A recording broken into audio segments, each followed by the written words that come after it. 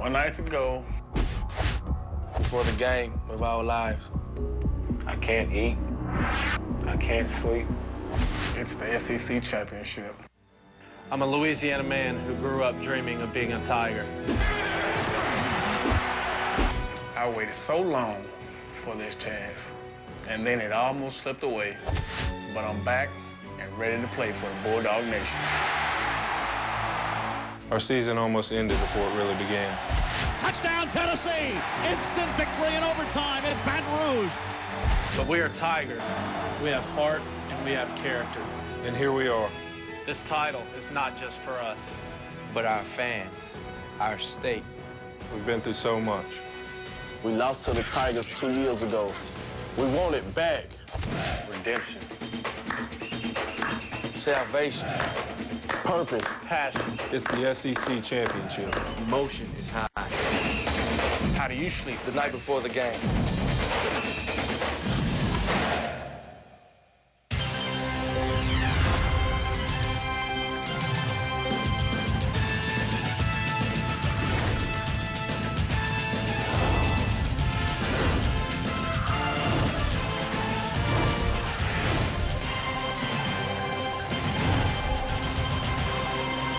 From the Georgia Dome in Atlanta, the SEC Championship. This week's Dog Walk takes place 85 miles from the campus. DJ Shockley gets the start for the Bulldogs. LSU is the home team in this one. Only 525 miles to the east of downtown Baton Rouge. It's the 2005 SEC Championship game, presented by Dr. Pepper. Out of the east, the Bulldogs of Georgia, 9-2. Out of the west, the Tigers of Louisiana State University, 10-1.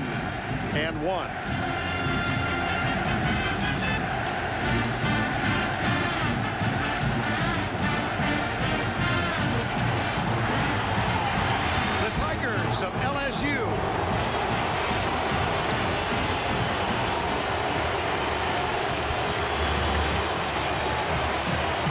First-year head coach, Les Miles.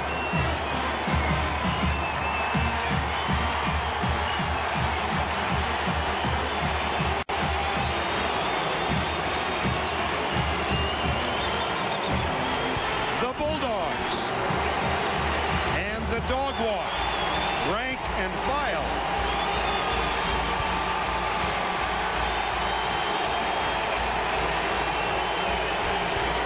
Their head coach is Mark Richt. And I'm Vern Lundquist. Good evening, everybody. Welcome to the Georgia Dome, along with Todd Blackledge and Tracy Wolfson. This is a game with two teams whose presence here is richly deserved. LSU in this event for the third time in the last 5 years. They're only 4 points away from a perfect record this season. Georgia in this event for the first time, or third time in the last 4 years. Themselves only 7 points away from an unblemished mark in 2005. The Bulldogs and the Tigers represent sustained excellence. These two teams have posted the best records in the SEC since the turn of the century. Todd, it promises to be close. What are the keys? I think there's three things this game comes down to, Vern. Number one, with two great defenses in the ball game, field position and the play of your special teams becomes very significant.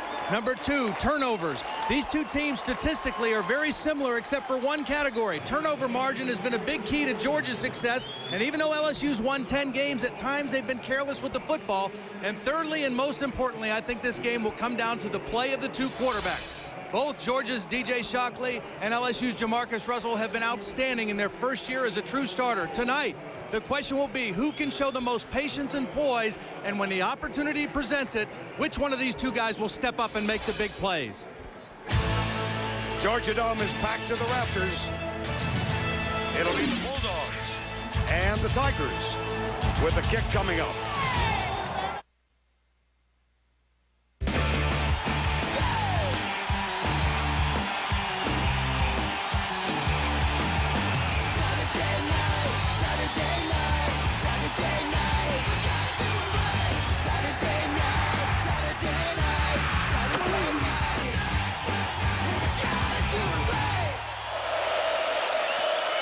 Tigers of LSU won the toss. They've deferred the option to the second half.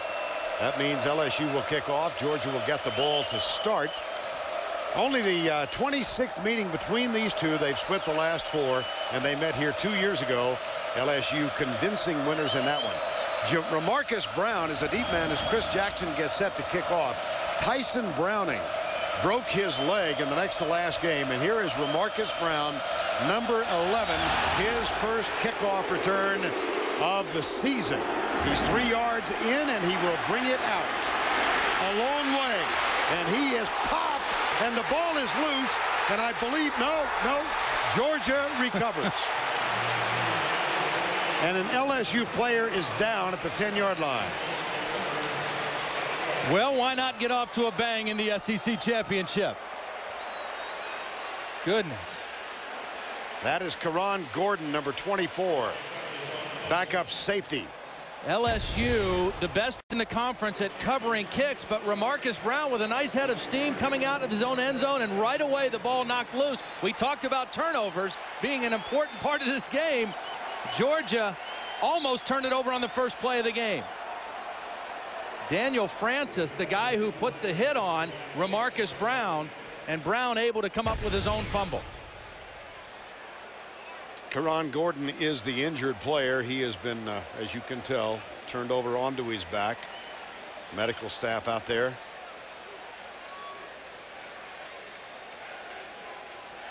We talked about special teams, field position, and turnovers being important, and we saw it all right there in the first play. I mean, kick coverage, kick returns, and protecting the football with 2 great defenses. Very, very important in tonight's ball game. Here's Remarcus Brown, the redshirt freshman out of East Point, Georgia. Karan Gordon got hit by his own guy. He overran Remarcus Brown and kind of got leg whipped by his own guy on that play. Jason Spadoni, number 33, had the best shot at the ball.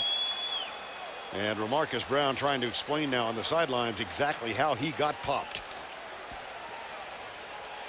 And as Karan Gordon is assisted to the sidelines, here is DJ Shockley, 5th-year senior who waited behind David Green for a chance to start for Georgia, and he has had an exemplary season. Yeah, he really has. I mean, he on the field, in the huddle, on the sidelines, as a player and as a leader, he's been outstanding. Missed 1 game. That was against Florida. One of the 2 games Georgia lost this year. Out with a knee. He still wears a brace. Leonard Pope, the tight end, starts to the left. Handoff. It's Thomas Brown, number 20. There is a triumvirate of tailbacks used by Georgia. It'll be Brown, Danny Ware, and Greg Lumpkin. And Thomas Brown gets the handoff for the first offensive series. Up front, Inman, Jones, Schnetzer starting his 4th straight. The best is Max Gene Gillis. Brown and Sutherland in the backfield. The wideouts, Bailey and McClendon and Leonard Pope. The Bulldogs starting lineup presented by Dr. Pepper. Mark Richt, 5th year. 2nd and 4, Bulldogs. They toss to Brown. Sweep right, pursued and dropped. Wow, Claude Roten.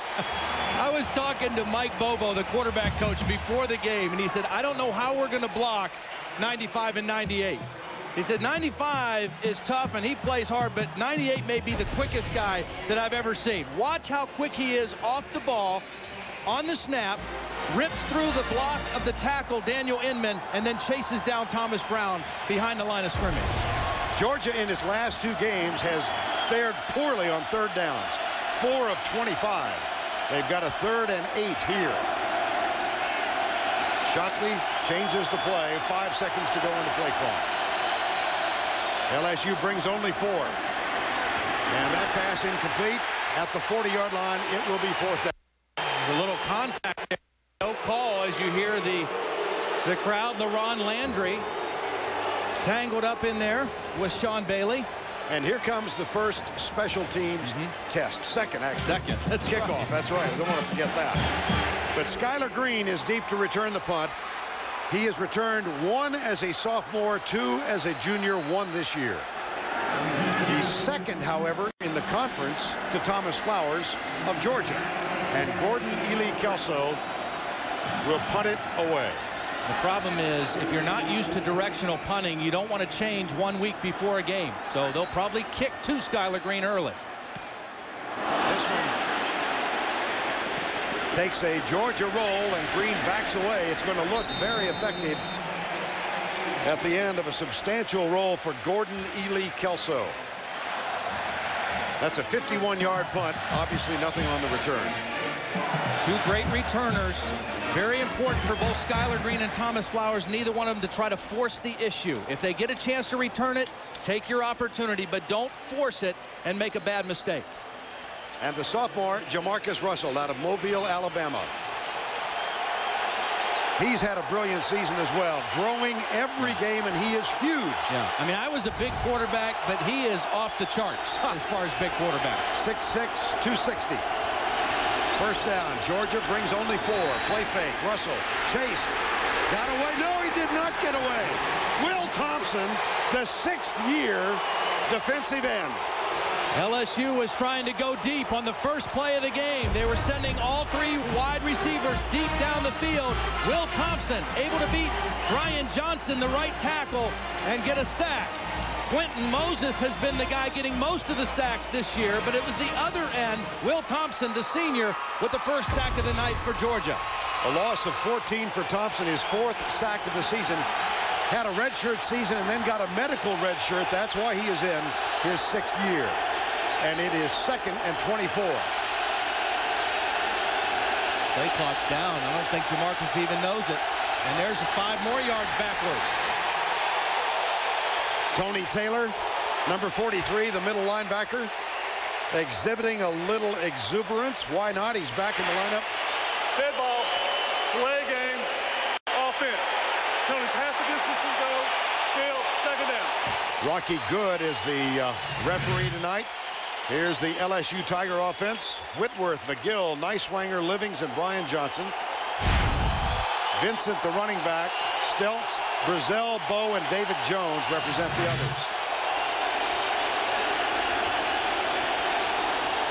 Justin Vincent is in the end zone, the only running back. Motion right side. And I think this is going to go against LSU as well. Well, Will Thompson moved, but so did David Jones, the tight end, lined up over him. And the question will be, who moved first? There was a lot of movement up there and a little indecision, it looked like, by LSU before the play started. Here's Will Thompson. He got the sack. He's going to move. And I think Brian Johnson moved after Will Thompson moved. Yeah, I think so, too. Dead ball, all sides, defense, penalties 5 yards, previous spot, still 2nd down. Defensively for the Bulldogs of Georgia, Thompson, who got the sack, Kedrick Golston, Gerald Anderson, Quentin Moses, who was the sack leader. Mentioned Tony Taylor. He's missed 4 games this year with injuries. He's back tonight. And the secondary, Minter, Blue, Battle, and Jennings. And that's huge having Tony Taylor back, because not only is he their best middle linebacker, but Jarvis Jackson, he's better suited on the outside with his speed than he is in the middle. Russell back. Looks deep, goes deep, and he's got Ernie Doucette down there, and the ball is tipped away. The ball hung up a little bit. It hung up a little bit, but it was perfectly played by Demario Minter, because he was beat, but he knew he could still make a play on the football. Demario Minter, who's the best cover corner on this team, is beat right now. And you're right, the ball hung a little bit, but Minter never took his eyes off the football, and that enabled him to get his hand in there and knock it away. Demario Minter. Yeah, he played great last week against Calvin Johnson of Georgia Tech, one of the best wide receivers in the country. So coming into this game should be loaded with confidence. Minter helped Calvin Johnson, held him rather, to 2 catches in that 14-7 win over Georgia Tech. Johnson named to a first-team All-American spot this week. 3rd and 23. Keep it conservative, hand it off, nothing there. Kedrick Golston, LSU will punt. And that brings on the punt return specialist, Thomas Flowers. Well, Thomas Flowers has had an outstanding season. He returned this one for a touchdown against Tennessee, really broke the game open up in Knoxville. Last week, set up the winning touchdown with a 33-yard return. And again, field position right now should be in favor of Georgia after this exchange. Chris Jackson, the junior punter, is back. Hang time, very important here. This one is not high. Flowers from the 48. Good downfield coverage. Outstanding. for LSU. So what appeared to be a marvelous opportunity for the return results instead for a return of 9 feet. Nevertheless, good field position for the guys who marched on a moment ago.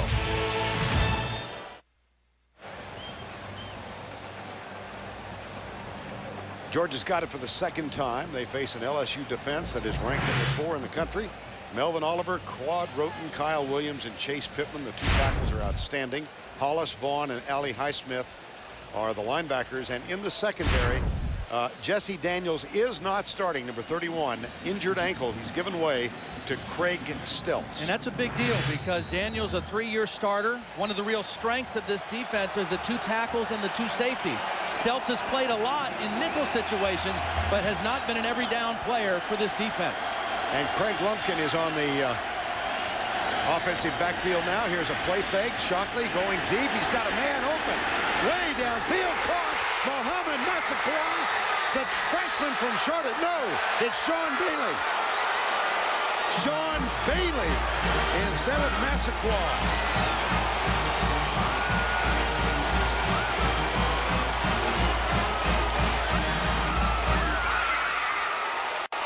Shockley, Bailey, touchdown, Georgia. Outstanding protection up front off the play action. And Shockley shows the strength of his arm. Brandon Coutu hammers it home. Sean Bailey's 3rd touchdown of the season. Sean Bailey is going to beat Chevis Jackson, but the safety, Craig Stelz, is late getting over. We just mentioned the new safety. He's not able to get over in time to help the corner, and DJ Shockley took advantage of it right away. It started with protection. It ended with a big touchdown for Georgia.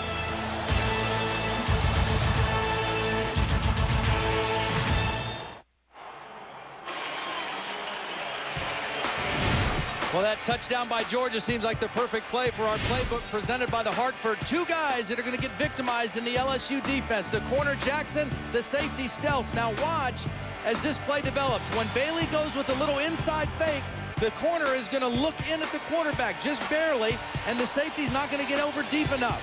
He paused, Bailey ran by the corner, and Stelz, the safety, just not able to get over in time. Again, Craig Stelz didn't know he was going to start until after pregame warmups. And he was not able to help his corner on this play. And again, it started before this play. You know, there was the sack, there was another loss of yardage, there was the punt change, and then all of a sudden, first down, they go play action. Bowe Pelini on the right, the defensive coordinator. First touchdown LSU has given up in the first quarter since October 1st against Mississippi State. DJ Shockley finds Sean Bailey.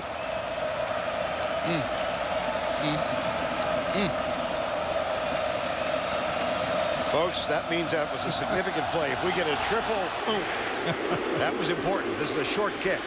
Skylar Green at the 12. Near side, spins and is dropped at the 20. So despite the short kick, not much of a return. It was short, but it was high, and it was close to the sideline. So that really limited where the kickoff return could go. When you talk about directional punting, that was a directional kickoff. 10:14 to go, opening quarter. Jamarcus Russell back on. Second set for the Tigers of Louisiana State. Play fake. Russell rolling right, being chased. Had Will Thompson there. Finds early Doucette. Nice play out to the 36-yard line. And let's check in with Tracy Wolfson. Trace? Thanks, guys. This LSU team was just an overtime loss away from being perfect, but for them, this season has been about more than just football. They fought through hurricanes, they've overcome adversity, and pulled together as a team. Senior Andrew Whitworth said this season has made him a better person. He said all the changes we've gone through remind us of how blessed we are and how we shouldn't take the opportunities for granted. He said, I'll always remember the way the guys handled the situation and the things that we've done for our community. He said, I'll never forget the character this team showed. Thank you, Tracy. He's lined up at left tackle.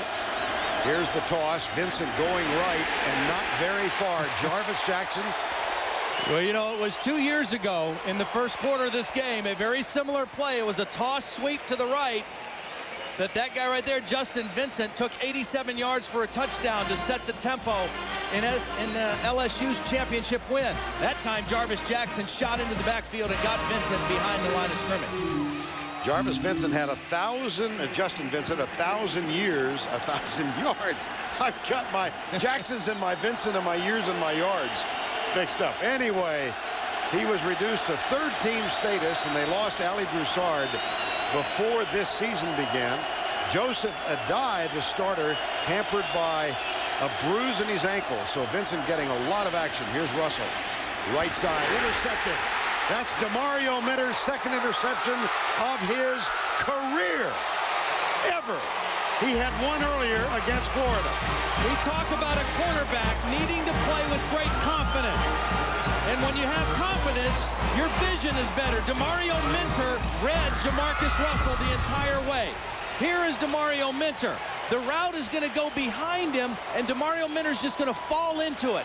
He looks like he's covering the short receiver. That's what Russell reads. But he's reading the quarterback, and he falls underneath to make the interception.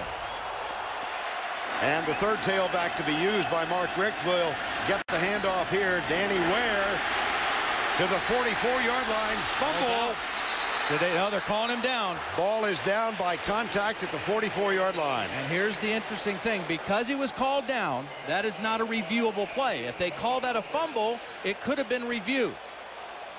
Danny Ware, only one carry last week against Georgia Tech. Had a big game against LSU in Athens last year, over 100 yards.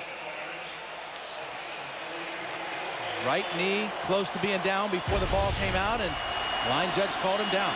Ruled down. It'll be 2nd down and 3. Shockley being chased. Shockley lets it go. It's incomplete.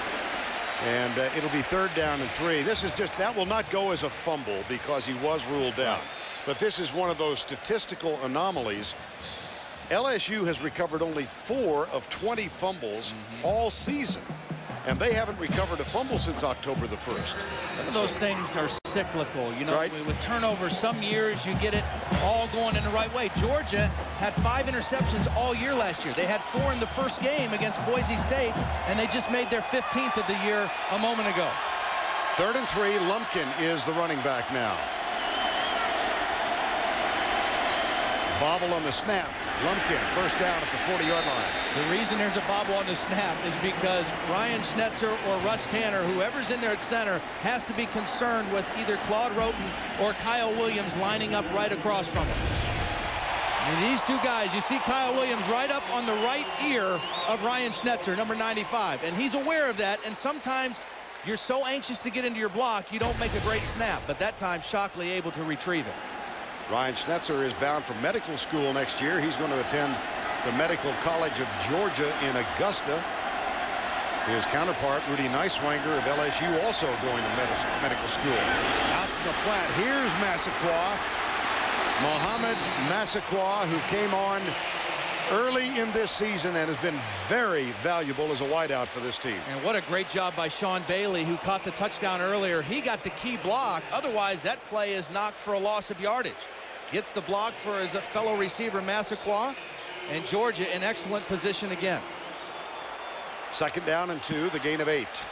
I'm curious whether Bo Pelini feels like he can't blitz as much as he'd like to without Jesse Daniels in as his starting safety. Stelz is over on the right side defensively now. Here's the handoff to Lumpkin. He weaves his way for 1st down yardage inside the 30. Now, we mentioned a triumvirate of tailbacks for this Georgia Bulldog team. Danny Ware in the last 4 games, 172 yards. He wears number 28. Thomas Brown, number 20.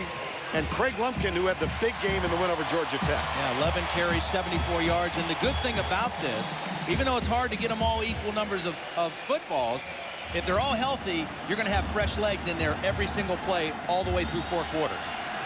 1st down and 10. And Shockley this time will go from the spread formation.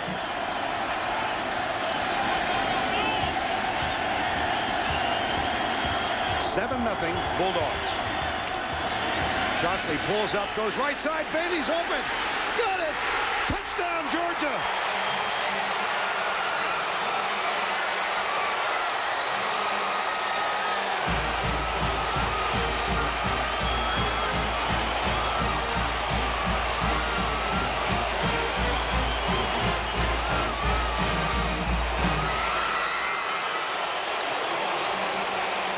In our program opening, DJ Shockley said he couldn't wait for this game.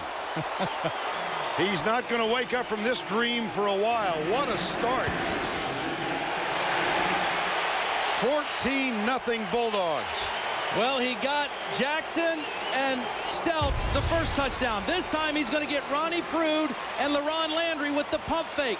Watch the safety and the corner bite on DJ Shockley's pump fake with the shoulder. There's the pump fake. The corner bites, the safety bites, and the wide receiver is all alone in the end zone. Last year, when these teams played in Athens, David Green threw 5 touchdowns and they jumped on LSU 24-0. A similar start for the Georgia Bulldogs. 14-0, all Georgia.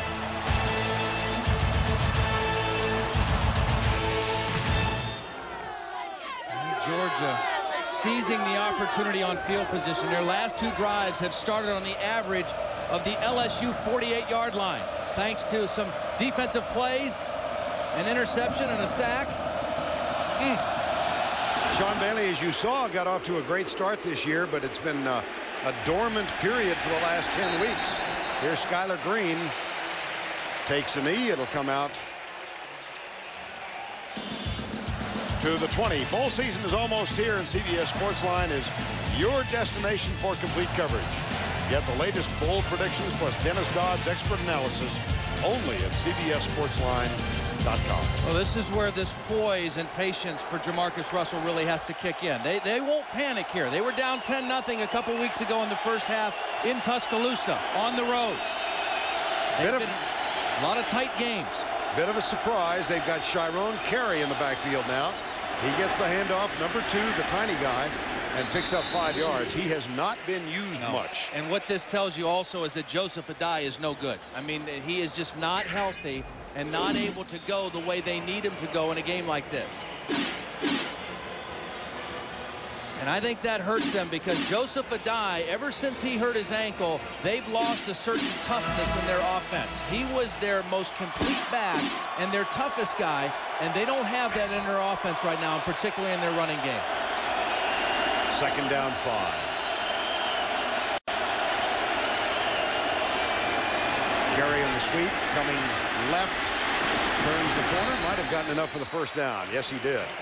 Out of bounds just across the 30-yard line.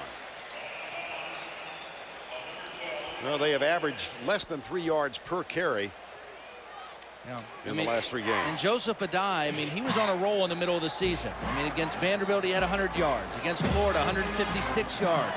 And against Auburn, 24 carries, 105 yards. That's the last time LSU's had a 100-yard rusher. You see what he's done before the ankle injury and since then.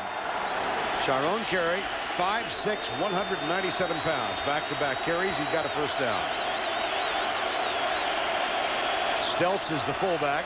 Russell will throw it. Drills it on a line right side. Yes, sir. Dwayne Bowe makes a catch. There's a fumble.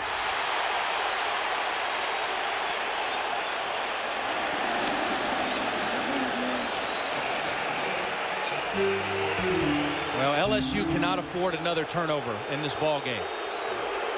They turned it over 3 times last week against Arkansas. It looks like they're calling them down, and possession's going to remain with LSU.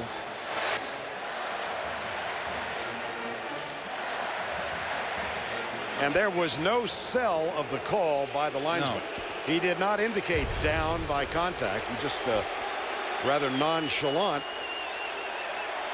Dwayne Bowe's had a little trouble holding on to passes in the last couple games.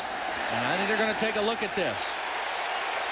Trey Battle, who is only 170 pounds, he walked by me on the field before the game, and I said, I cannot believe that's the starting safety for Georgia. But he brings it when he comes to tackle. Dwayne Bowe, good cushion. Nice throw by Russell, and as he's fighting for extra yardage, Battle comes over and puts a big hit on him. Greg Blue fell on the ball. Now here's from the opposite side. Now he could have either been down or they could have ruled that his progress had stopped. But no, he was on top of a player. I don't think that's down. Nor do I. Now, did they call his motion stopped and his forward progress stopped at that moment? Oh, that's a fumble. I think you're right. Doyle Jackson is the replay official.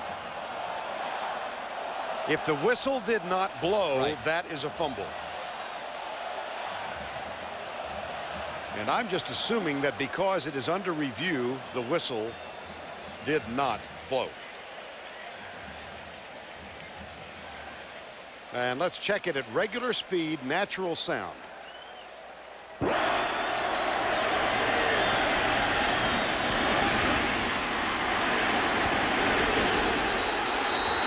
I hear a whistle. I didn't hear one before that. Progress was stopped, pushed backwards. It was a catch on the field. They called his forward progress stopped. I knew that was one of the possible things they might rule there. But again, LSU must protect the football in this game. In their big wins against Auburn and Alabama, they had 0 turnovers. But in just about every other game this year, they have not done a good job of protecting the football. This is the largest deficit they've faced this year. Their only loss was in overtime at home to Tennessee. Second week of a distressing start to the season for all of them. Here's Sharon Carey again. I remember 2 years ago when we did the game, not the championship game between these two teams, but the team earlier in the year in Baton Rouge. Sharon Carey played very well for LSU that day. Ran the ball very well, ran for a touchdown. He hasn't been used a whole lot, but he's got some ability. And he's small and powerfully built, and he plays very low to the ground. He did not play against Arkansas. He had 7 carries in the game at Ole Miss. Skylar Green took the direct snap from quarterback position and got the first down. They had to do that fast. You know, they really had to line up fast. Jamarcus Russell lined up as a wide receiver, and they had to snap it fast to try to fool the Georgia defense, and they did it. The only way to make this work, you got to get lined up fast. Here's Russell, and this is Green. You got to go with a quick count and don't let the Georgia defense get set and react to it. And they were able to pull it off and get the first down with some nifty running by Skylar Green. And that is not the first time they've used him out of the backfield. Joseph Adai is now on the field for the first time late in the first quarter.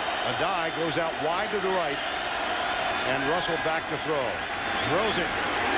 Popped. Adai hit at about the time the ball got there. DeMario Minter. Joseph Adai, again, the most complete back when he's healthy. It's a right ankle that has bothered him, an ankle bruise, not a sprain. And you can just see, just not able to make that catch cleanly before Minter hits him in the back. 2nd down and 10. Andrew Whitworth, number 76, tonight starting his 51st consecutive game for LSU, a school record. Battling against Quentin Moses. That's one of the matchups that will feature tonight. Play fake, Russell goes right. Sliding catch attempted, not made. Boy, they had it. I mean, Jamarcus might have wanted to run this one because Quentin Moses, who you just mentioned, there is a flag down.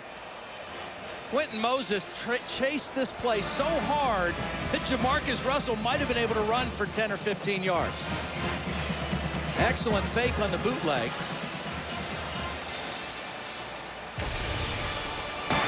Watch Quentin Moses chase this play, and Russell's going to get out here and probably could have run it. Nobody outside. Well, they're going to get a first down anyway off the penalty. Defensive holding on Georgia. And so a nice little drive put together here by LSU. Again, this team, 5 of their 10 wins this year have been by 4 points or less. So they're not going to panic getting behind. Jamarcus Russell, from the very beginning, had to bring his team back in the 4th quarter against Arizona State. First down and 10 after the penalty. And this is Jacob Hester, the fullback, number 18. He plunges over the right side. Well, the first-year head coach at LSU, and what a ride it has been for Les Miles. 52 years of age, 4 years the head coach at Oklahoma State before he was chosen to replace Nick Saban.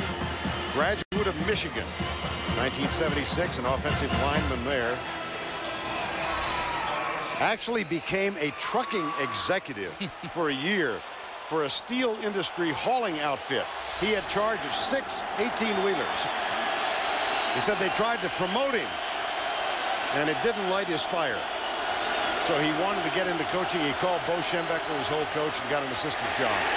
Look at this, the Mario Minter. What a start for number 2. Well, this was a corner blitzed, timed perfectly by DeMario Minter, called perfectly by Willie Martinez, and Jamarcus Russell didn't see it. Here's Minter. He's coming off the corner, and Russell's not going to see him. Otherwise, he might have checked out of this play.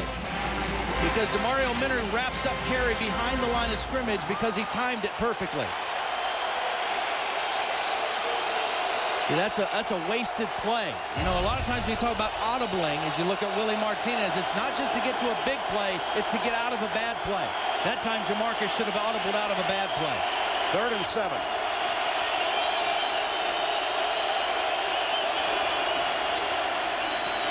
Russell got a good block from Adai. Has a man open.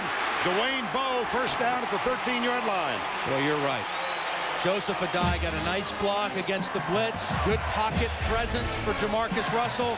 And Dwayne Bowe, his favorite receiver, right in the middle of the zone defense, sits down and gives a nice target for Russell. Joseph Adai may not be 100% healthy, but watch him block on the edge here and do his job protecting his quarterback.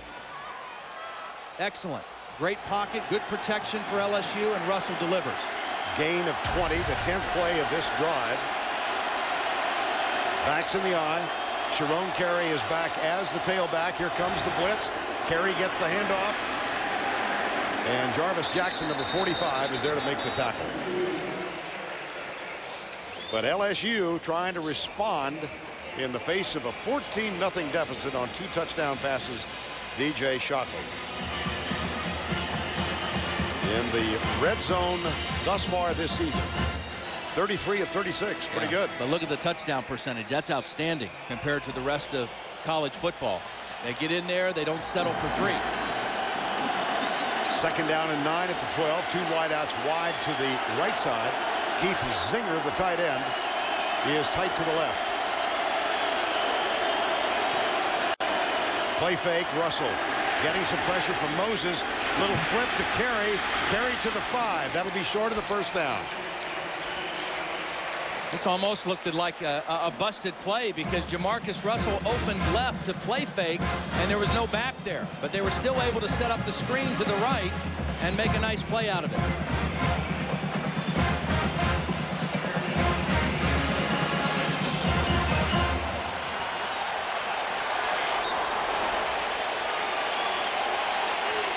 We finished 1 in Atlanta. They've got a 94-yard march to the other end. Mark Griff, 5th season.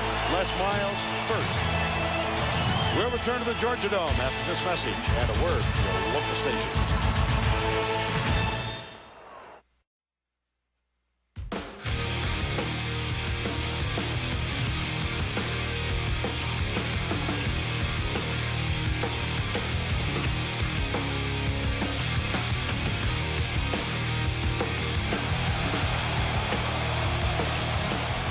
DJ Shockley, fine first quarter, 3 of 5, 2 touchdowns.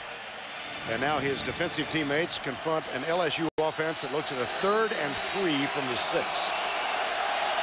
See, only 6 scoring drives of 10-plus plays. This is the 12th play of this current LSU drive.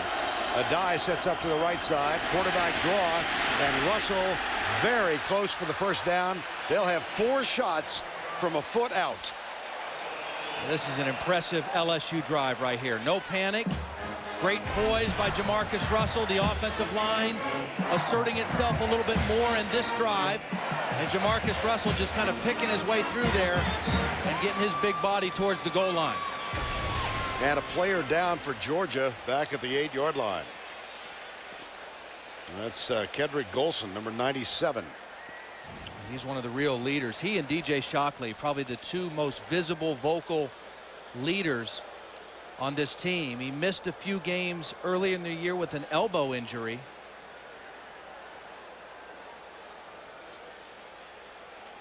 He didn't play in that Florida game as well as DJ Shockley. Here's the end of the play. Just kind of fell onto the pile. Hard to tell what he did at that point. Well, time has been taken on the field, and we'll address the issue of the injury when we return to the Georgia Dome right after this. Kendrick Golston walked off unaided. He's on the sidelines. He's going to be fine. He might be ready to audition for a part in The Sopranos, if you catch my drift. It's 1st and goal at the 1. Adai is the setback behind Jacob Hester, the fullback. 3 tight ends. That's Zinger, number 89. Hand off to the fullback. Hester. He fumbled the ball. Did he? Well, they marked him down. Yeah. Marked him down. I thought the ball squirted out. Maybe it didn't. But he was stopped short of the goal line. Hester's not as big of a fullback as their other guy, Kevin Stelz, but he's a better ball carrier. Oh, boy, he got that ball across. Yes. I thought I saw the ball, yes, but I thought it was a fumble. He just reached it out over the plane. I'm not sure. Oh. Looked like a touchdown. Yeah, I think it's probably right. It's under review. Or did they call timeout to make sure it got reviewed? I think LSU called a timeout.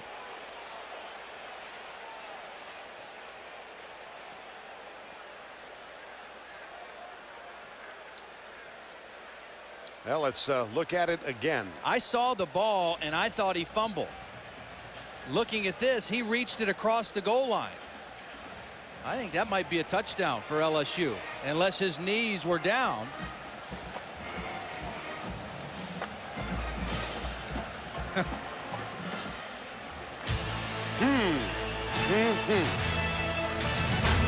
Time called.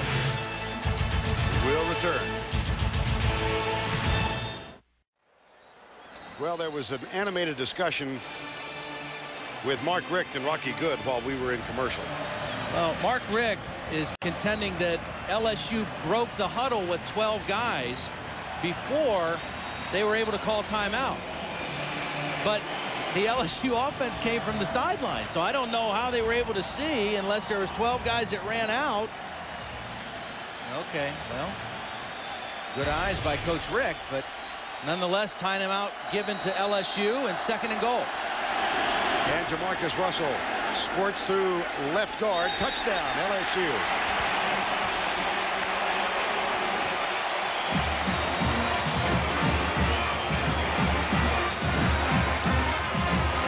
Excellent drive in response to the quick lead by Georgia.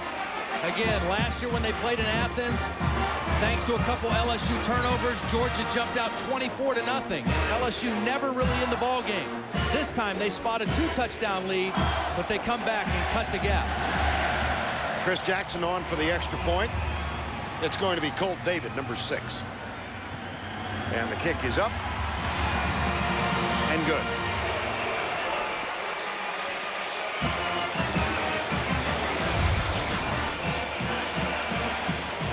14-7. Our coverage of the SEC Championship presented by Dr. Pepper will continue after this word from your local station. 14-7 here, an 80-yard drive in 14 plays. Now Chris Jackson will kick it deep to Ramarcus Brown, number 11, who fumbled the opening kickoff of the game.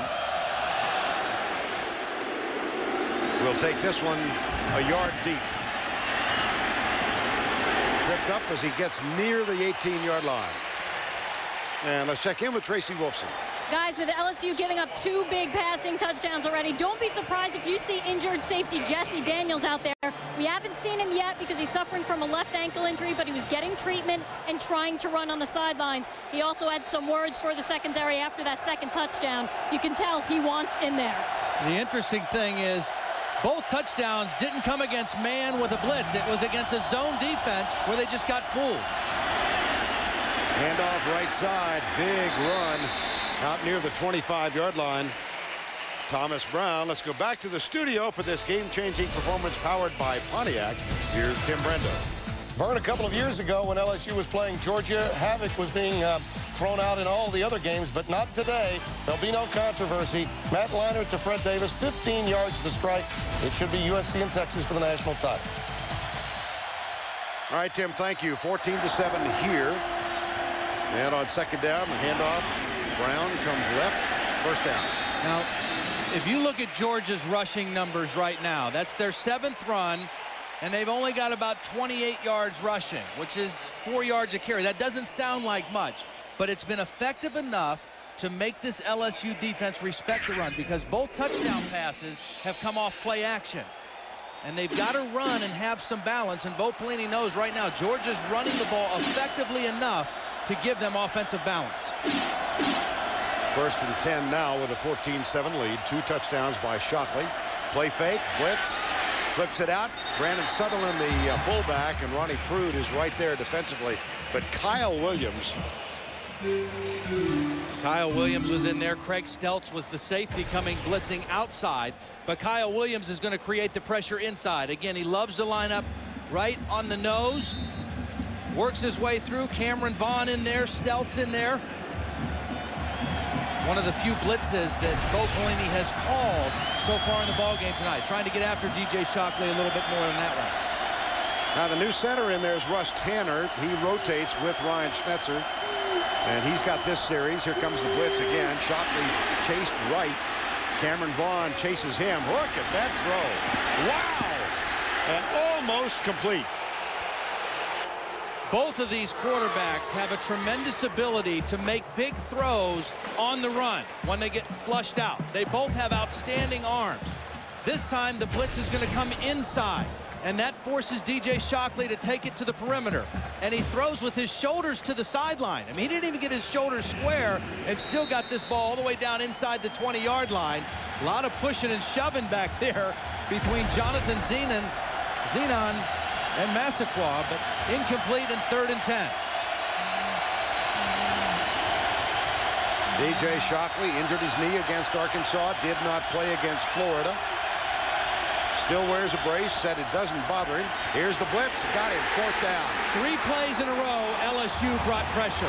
They've changed their philosophy now on this possession and said, you know what? We're not going to let DJ Shockley sit back there against a 4-man rush and throw the ball deep down the field. We've got to go after him. They're going to bring linebackers and their defensive linemen and come after DJ Shockley. Overload inside. They still have a free safety back, so it's not like they're just playing complete zero coverage, but they still got pressure 3 plays in a row. Skylar Green at the 30. Gordon Ely Kelso. Mark Richt said, well, you might want a directional punt, but he hasn't done it all year. Right. Not so sure how well he would do. Nice and high. Good hang time. Fair catch called by Skylar Green. Takes it at the 40-yard line. Best field position to start for LSU by far. They've started on their 23, their 20 twice, and now they're all the way out to the 40. And they are fresh from a 14-play drive for their first touchdown of the game. Tuesday on America's #1 network, CBS presents the most beautiful women in the world modeling the sexiest fashions you've ever seen. Catch an eyeful of Tyra Banks, Heidi Klum, and the world's leading supermodels on the Victoria's Secret Fashion Show Tuesday on CBS. First 3 possessions, punt, interception, but the last impressive. 14 plays, 80 yards, touchdown, Jamarcus Russell. Now Justin Vincent is back on as a running back. Double tight end set, spread wide. Vincent, oh, Quentin Moses. Hello. Now, Quentin Moses has had an outstanding season for this Georgia defense, taking the place of David Pollock as their main rush end. Gets off the ball quick, great path to the ball carrier. Nobody picked him up, expecting him to maybe go upfield a little bit more, but he made a direct path to Justin Vincent. And for the Georgia defense now, 3 tackles for loss already here in the first half. He was reflecting on that loss 2 years ago here about how embarrassed they were because they were completely dominated in that game. Second down. Play fake. Russell back. Flips it out for Vincent in the backfield, but no siree. Tim Jennings, number 23. Because of the pressure, Jamarcus Russell had to throw this ball with a little more loft than he would have liked to. And because of the loft, that enabled the safety, Trey Battle, to get to the ball carrier. It's a little loopy, and Tim Jennings, rather, was able to get there and make the play. Charles Johnson is the guy who got pressure on Russell and forced that screen throw to be a little bit higher than he wanted it to be. Tim Jennings, one of the heroes of the win over Georgia Tech, with a game-saving interception at the end of regular time. Tech going in for what would have been the tying touchdown, or perhaps the winning. And Russell gets it. Stunts by the defense. Russell flings it deep for Doucette, and Tim Jennings is back there to knock it loose. And Doucette has hurt his knee.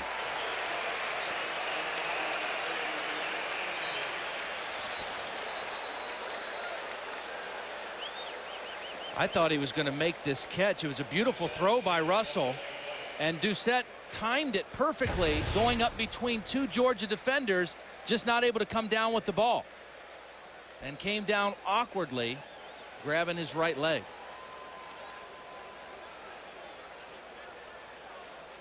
Jennings had no idea where the ball was, and it was perfectly thrown by Jamarcus Russell.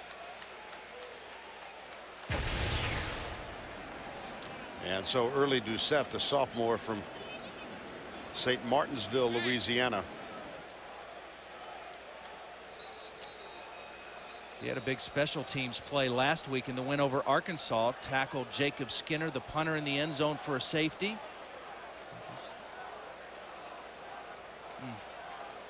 Time has been called as another injured player is getting some medical help. Early Doucette, sophomore from LSU. Tim Brando in New York, coming up with the Geico halftime report. Spencer and I will get you caught up on all of today's action, including Lamar Owens scoring on one of 6 rushing touchdowns for Navy in a 42-23 win over Army. Now back to the SEC championship game.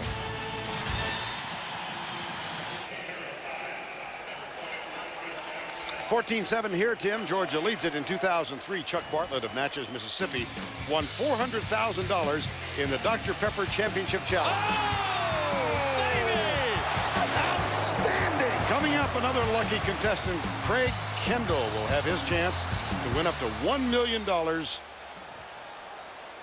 coming up at halftime. I saw a guy win $70,000 earlier today in the Big 12 championship game. So here's the punt. They blocked it. Broke through on Jackson. First time in his career he's ever had a punt blocked. It's Brian McClendon. Brian McClendon got the block, but credit also Ramarcus Brown for drawing the outside block to free up McClendon. Ramarcus Brown was lined up as a gunner. He came and timed it perfectly, and that drew the outside block, freeing up McClendon. Watch, here's Ramarcus Brown. He's going to come in and then draw this outside block, and McClendon is going to get the block. Perfect timing on the punt block. Here comes Brown. He draws the block.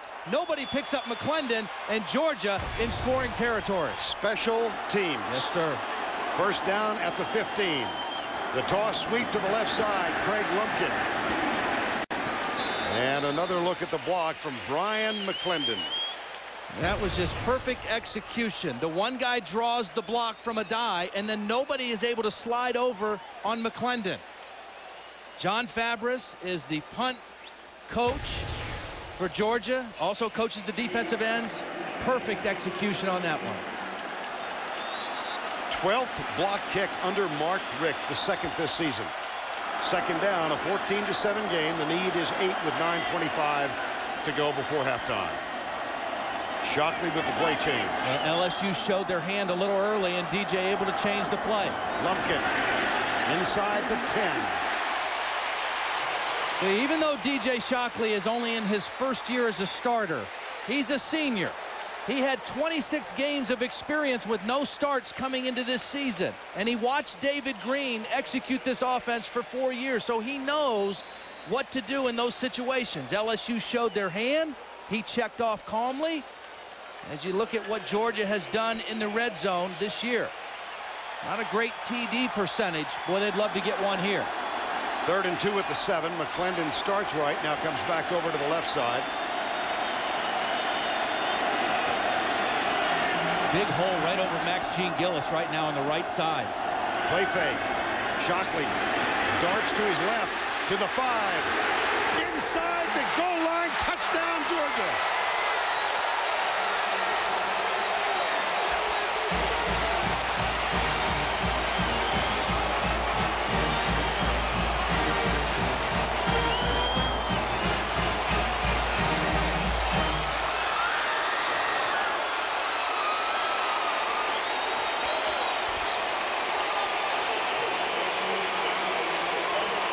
Chris Jackson.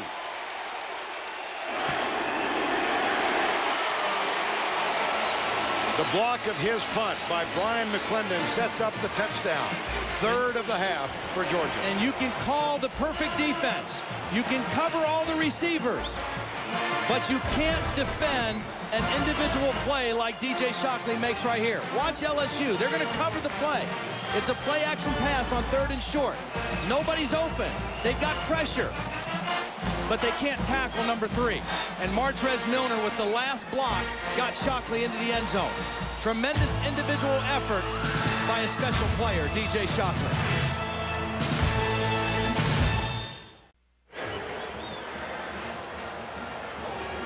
Brian McClendon with the punt block to set up the go-ahead touchdown. Chris Jackson, first time in his career he's had one go south. And DJ Shockley at the end of it. What a great start for the Georgia offense. You know, LSU's defense has played great down the stretch. But this is the best offense they've played other than Auburn this whole season. This has been a defensive-oriented conference this year. But the two teams that have played excellent offense for the most part have been Auburn and Georgia. And LSU has got their hands full with Georgia tonight.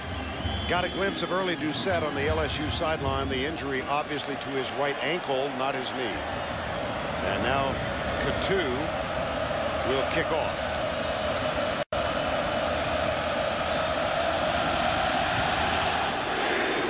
Skylar Green chased 5 yards back, allows it to go through the end zone, and let's check in with Tracy Wilson. Guys, LSU trainers are saying that Doucette has a right ankle sprain. From the look on his face, it seems pretty bad. They are icing it to see if the swelling goes down. If not, they will take him in for x-rays. Back to you. Thanks, Tracy. Well, the good news for LSU is wide receiver is one of their deepest positions. I mean, they've got a lot of talented wide receivers. Early Doucette, one of their better guys, but they've got other guys.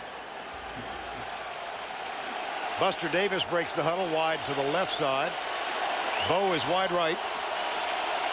Skylar Green is in the slot.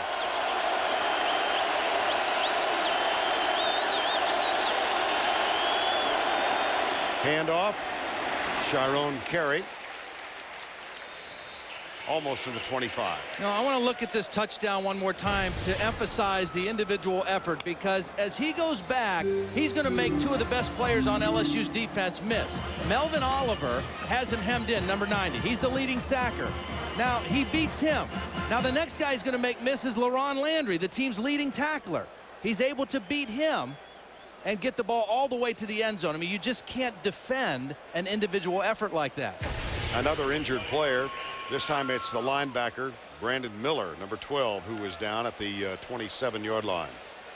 Well, they've had their share of injuries in their linebacking core. You mentioned Tony Taylor. He missed some games. Brandon Miller, Danny Verdun-Wheeler all have missed time. Jarvis Jackson has missed some time.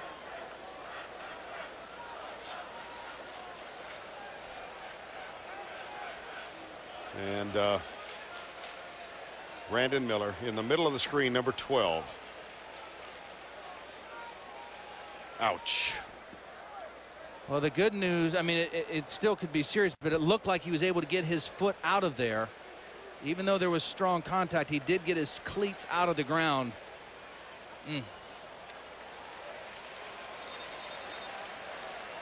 sophomore from Colquitt, Georgia. Brandon Miller, largest of this group of linebackers. You see, he's 6'4", 238 pounds. And will be able to walk off unaided. With I think that's the point that you just made. Yeah. Yeah, that shoe, his foot was able to get out of there. Even though his leg got bent severely, he was able to get his foot out of there. So Miller to the sidelines. LSU trailing by 14 now. Picked up 5 on the last play. Carey, the senior, behind Jamarcus Russell, the sophomore. Blitz. Russell with good protection.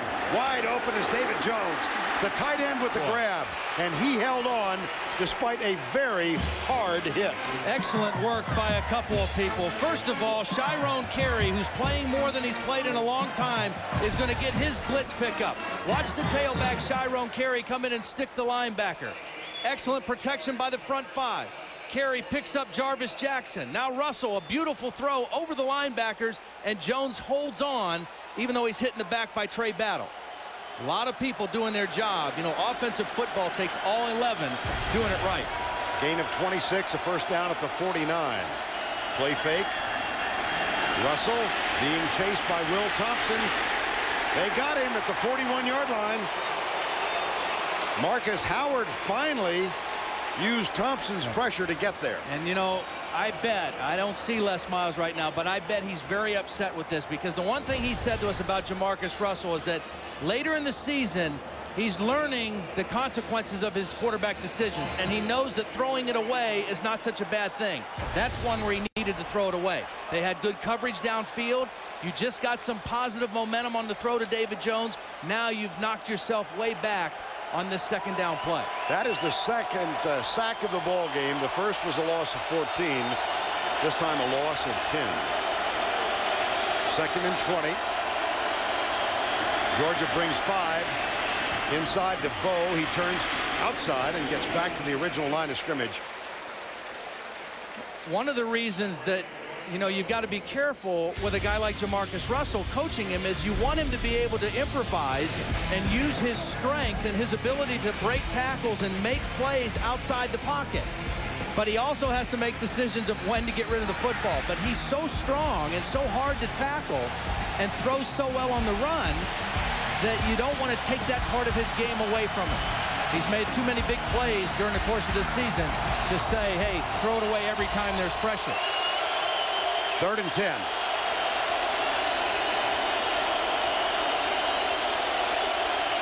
Three-man rush. Yep. Yes. Russell diving try, and it is caught by Buster Davis at the 37-yard line. That's a first down.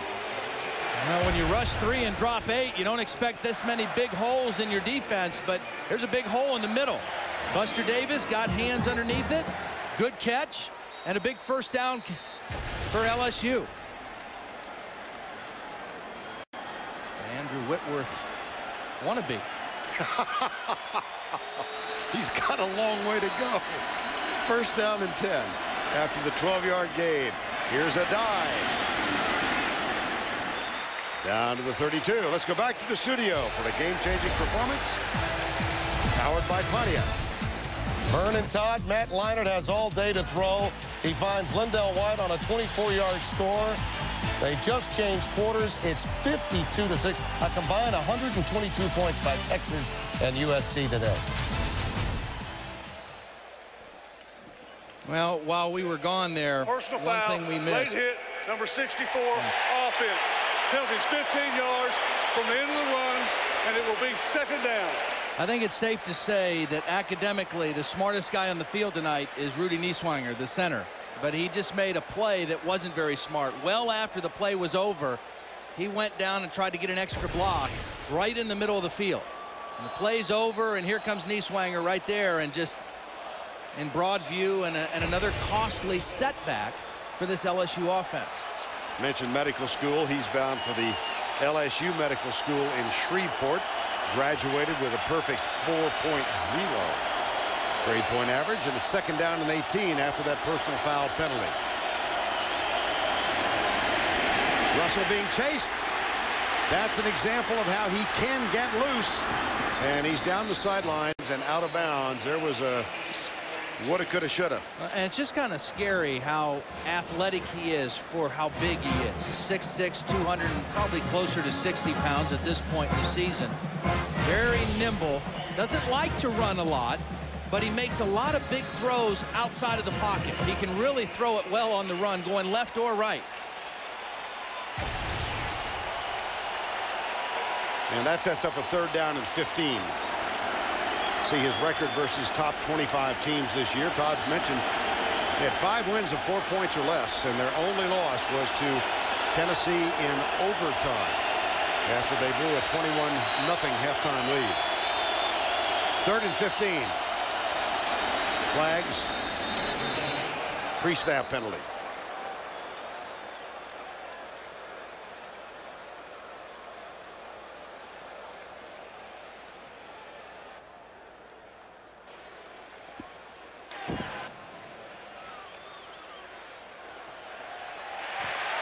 Dead ball, ball start, number 76, offense. Penalties 5 yards from previous spot, still 3rd down. Well, that is a pair of penalties on the offensive line that will not sit well with the head coach, Andrew Whitworth. That sets up a 3rd down and 20. And their most experienced guys. Whitworth, his 51st start. Rudy Nieswanger making his 30th start tonight. 4:38 to go, 21-7 Bulldogs. Nieswanger sends it back. Russell goes deep in the corner in the end zone. It is incomplete. Buster Davis and Greg Blue was back there. And DeMario Minter is having a whale of a ball game so far. I mean, this was a great shot by Jamarcus Russell. Go ahead and take a shot at it. You don't have anything else open. Throw it down there and see if your guy can make a play. But DeMario Minter turns, he finds the ball, and he's able to get his right hand in and knock it away. You know, watching that throw from Jamarcus Russell, I just have to smile. I know what you're thinking about. Joe Kynes, defensive coordinator at Alabama, said of Russell, he can flick it with his wrist 50 yards. If he grunts, he can heave it 80. Here's Chris Jackson, no pressure this time, and a fair catch is called and taken by Thomas Flowers at the 14-yard line. DeMario Minter, one of the 19 seniors on this Georgia team. No, he's played great last week against Georgia Tech. He's picked up right where he left off. A couple of nice deflections, playing with extreme confidence, and he also got the big interception that led to Georgia's 2nd touchdown of the ball game. 4:20 to go before the break. Bulldogs by 14. Danny Ware is the running back now. Motion. Now there's the use of the snap count again by DJ Shockley, a senior. He knows that Claude Roten right now and Kyle Williams are probably on the sideline saying, hey, defense, we've got to step up and make a play. We've got to make something happen. Offsides, defense, number 98 is in the neutral zone at the snap. The penalty's 5 yards from the previous spot, still 1st down. Les Miles mentioned he's 52 years of age, longtime assistant. And in his 1st year now as the head coach. Aflac. It's time for the... He just said it. Aflac. Trivia question. Okay, here's the question after the carry. Name the only 2 coaches to win an official SEC title in their 1st season. Or if you like it plural, it's 1st seasons. Well, already Les Miles is the first LSU coach to ever beat Florida, Alabama, and Auburn in the same season. And he's accomplished a lot in his short time in Baton Rouge. 2nd and 3.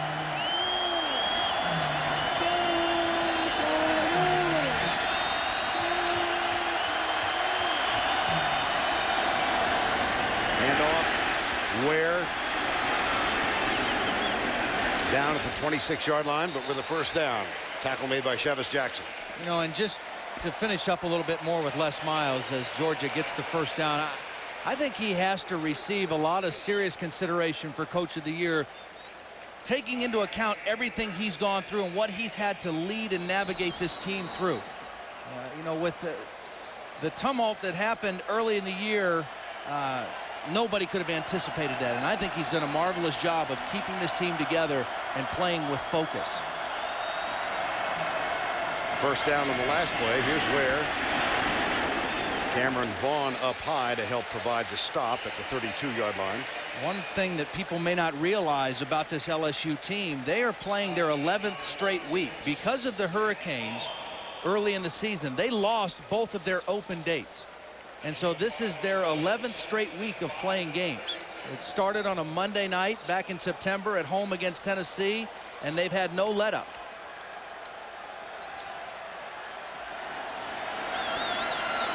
There's a handoff to Ware again. Clock shows 2.5 to go before the break. And Georgia has run the ball with enough effectiveness in this first half. It's not impressive numbers, but it's good enough to make this LSU defense play on their heels a little bit and respect the run. And that's the same thing they did last year in Athens. They were able to run. Tonight only 15 carries for 54 yards, but it's enough to make them play both pass and run and open up the play action passing for DJ Shockley. 3rd and 2 with nearly 2 minutes to go before the break. And Shockley will change the play again. Poise, a lot of poise. Quarterback draw, 4-man rush. Shockley might, let's see where the spot comes. Very close for the first down. We got a left-footed spot. So that's usually helpful to the offense. Design quarterback draw all the way.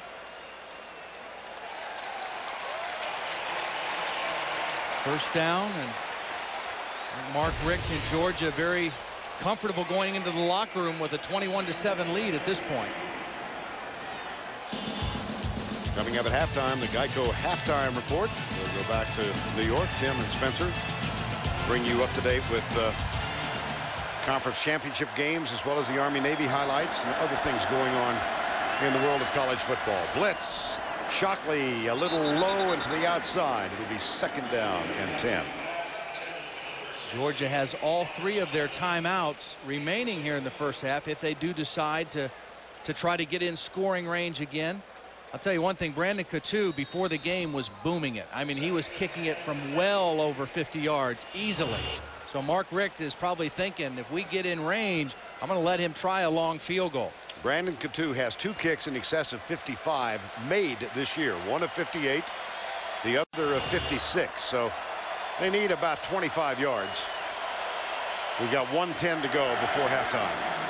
Stunts this time, and Shockley spins, gets to the 42-yard line. They're going to call timeout here.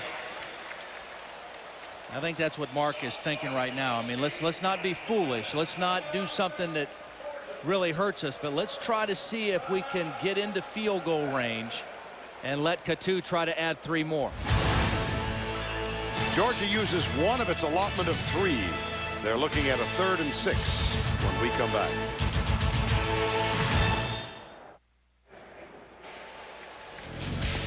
Take a look at Georgia's last scoring drive.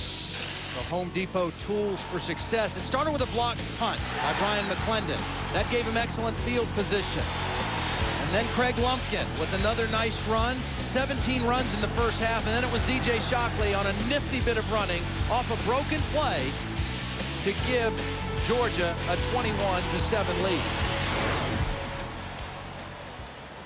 McClendon, his dad Willie, one of the great stars in the history of Georgia football, a running back.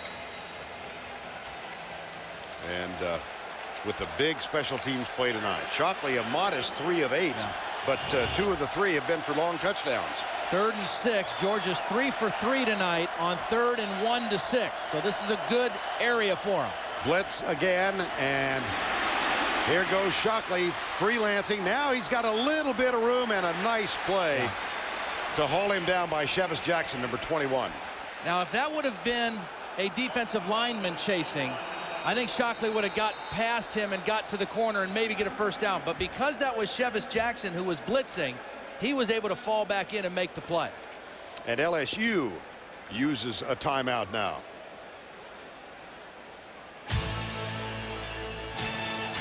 There's Shockley being chased and caught. Georgia will punt in a moment. Tuesday on America's #1 network, only 4 teams remain in the amazing race with just 2 episodes to go before the finish line.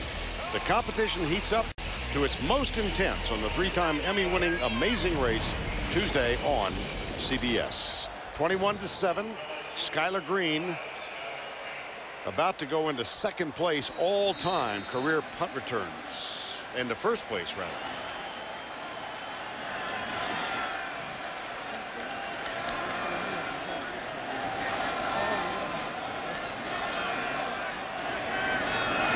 Gordon Ely Kelso. Oh, he nailed this. Wow. And then the bounce. How do you do? We talked about field position. And field position is important for your offense, even if they don't score. Georgia started this drive on their own 13-yard line. They moved the ball out close to midfield and had to punt. And then they downed the punt in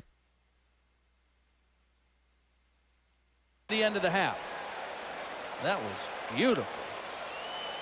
You know what? Claude Roten almost blocked that punt. I mean, that big guy was in there and had a chance to block the punt. Instead, it ends up inside the 5. Well, David Toms, the PGA champion, is in the house, but he's a big LSU fan, so I don't think he appreciated that wedge shot. High formation. A die. And let's get the answer to the Aflac. Aflac. Wow, I got 2 ducks. Wow.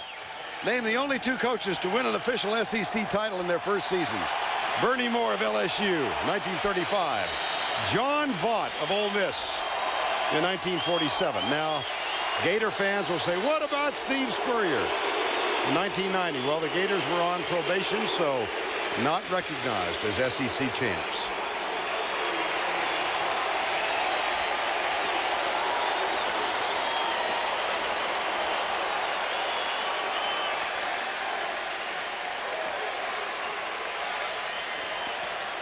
And let's quickly go down to Tracy.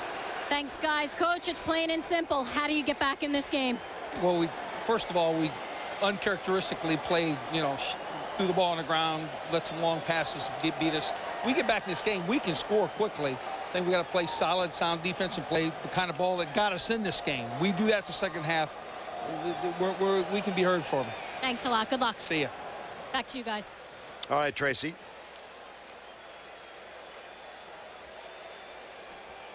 That's the end of the first half with the score 21-7. Georgia coming up. The Dr. Pepper Championship Challenge right after this word, your local station.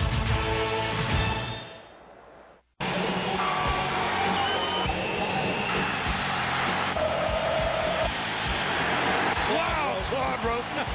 Got it. Touchdown. There's the punt. They blocked it.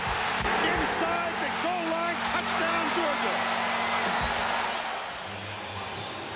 Full house at the Georgia Dome. We get set for the start of the 3rd quarter. Georgia up 21-7 over Louisiana State University. The 2005 SEC Championship, Georgia versus LSU, is brought to you in high-definition television by Prudential Financial. Just a moment ago, Tracy Wolfson had a chance to chat with Mark Richt. Coach, a big lead, but knowing how LSU has fought back this year, how do you keep the momentum going? Oh, you just count on your seniors to keep getting after them and making sure their teammates don't let up. We know we have some big momentum plays. We might not have any of those left. We got to play football. Thanks a lot. Yes. Mark Richt in his 5th season as the head coach at the University of Georgia. LSU, Todd, gets the ball to start the second half. And I think that's very important. I think it's important for LSU to get off to a good start to start the 3rd quarter. No panic. I mean, they're still in this ball game. Les Miles told Tracy at the end of the half, They've got to cut down some of the mistakes. The interception, block punt was a huge play for Georgia in that first half. But this first possession, very important for the LSU offense. And I'm wondering whether Les Miles asked Kyle Williams to talk to the team in the locker room at halftime, because when they were down 10-0 at Alabama, he talked to the team and they came out on fire to start the second half. And they received the kick to open this half. It's taken at the 10-yard line by Skylar Green. Shakes the first tackle. Can't get by the second. He is downed at the 18-yard line. Kyle Williams, not the loudest of men, said this to his teammates in Tuscaloosa. We're not playing LSU football. We need to start relying on each other. This team divided cannot win. Les Miles said he's not the most emotional of players. So there was a sense of urgency when he addressed his teammates. Yeah, and it was really only supposed to be for the defense, but he was so vocal that everybody in the locker room heard it and everybody responded. And right now it's the LSU offense that has the first opportunity to change the tide in this football game. Jamarcus Russell, first down and 10. The 6'4" sophomore from Mobile, Alabama. Backs in the eye. Shyrone Carey gets the start at tailback to open the third quarter. Toss being led by Seltzer around the left side. And Jarvis Jackson knocks him out of bounds. Let's take a look at the halftime stats presented by BP. Well, no real glowing numbers. Only 15 yards for LSU rushing. I think the big thing is right down here, that our average starting field position. We talked how important field position would be in this ball game. Georgia with a 21-yard difference to the better in that first half. Gain of 6 on first down, 2nd and 4.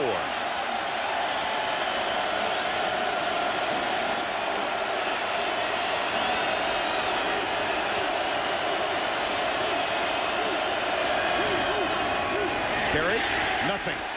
Quentin Moses.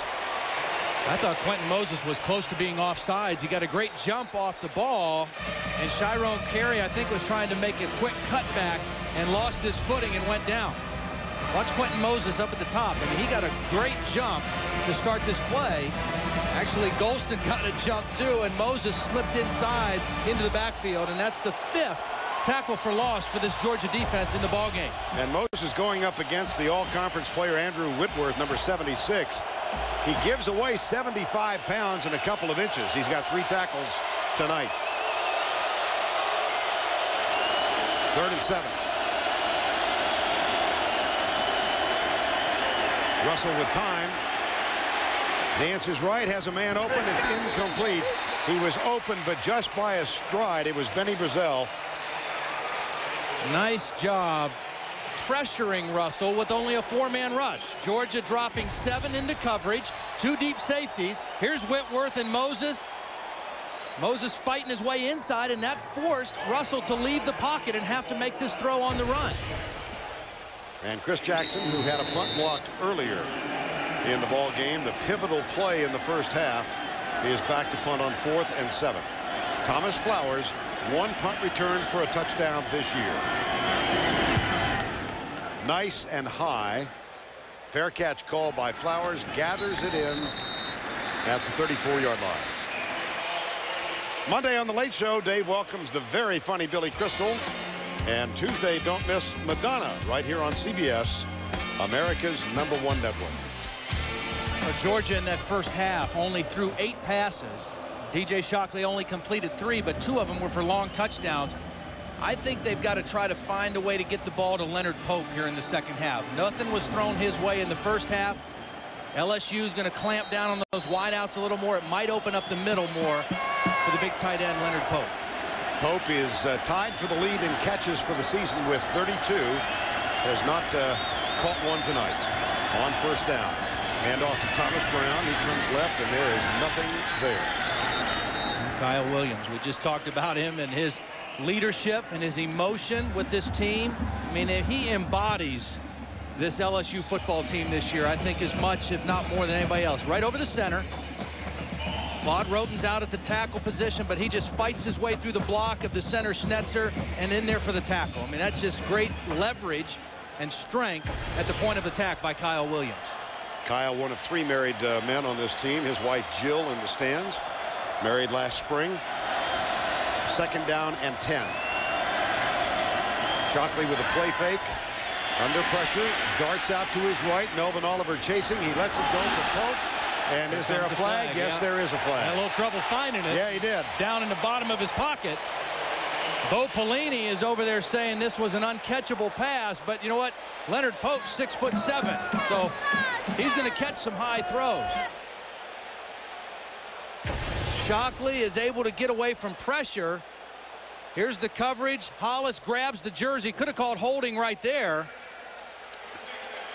Maybe they did call it that way. The penalty's 15 yards from the previous spot. Automatic first down. Well, they called pass interference, but they very easily could have called holding prior to that penalty on Kenneth Hollis. That's a tough matchup. A linebacker at 6 feet tall going against Leonard Pope. And again, Todd, you got a sense of the strength of Shockley's arm on that play. Yeah. I mean, he's got a great arm. Yeah, he's not nearly as big as Jamarcus Russell, but he has got a great throwing arm. Bowe telling us on the phone on Wednesday he can throw it much, much better than a lot of people think, talking about DJ Shockley. I want to tell you what the NFL scouts think about him here after this play, too. First down and 10.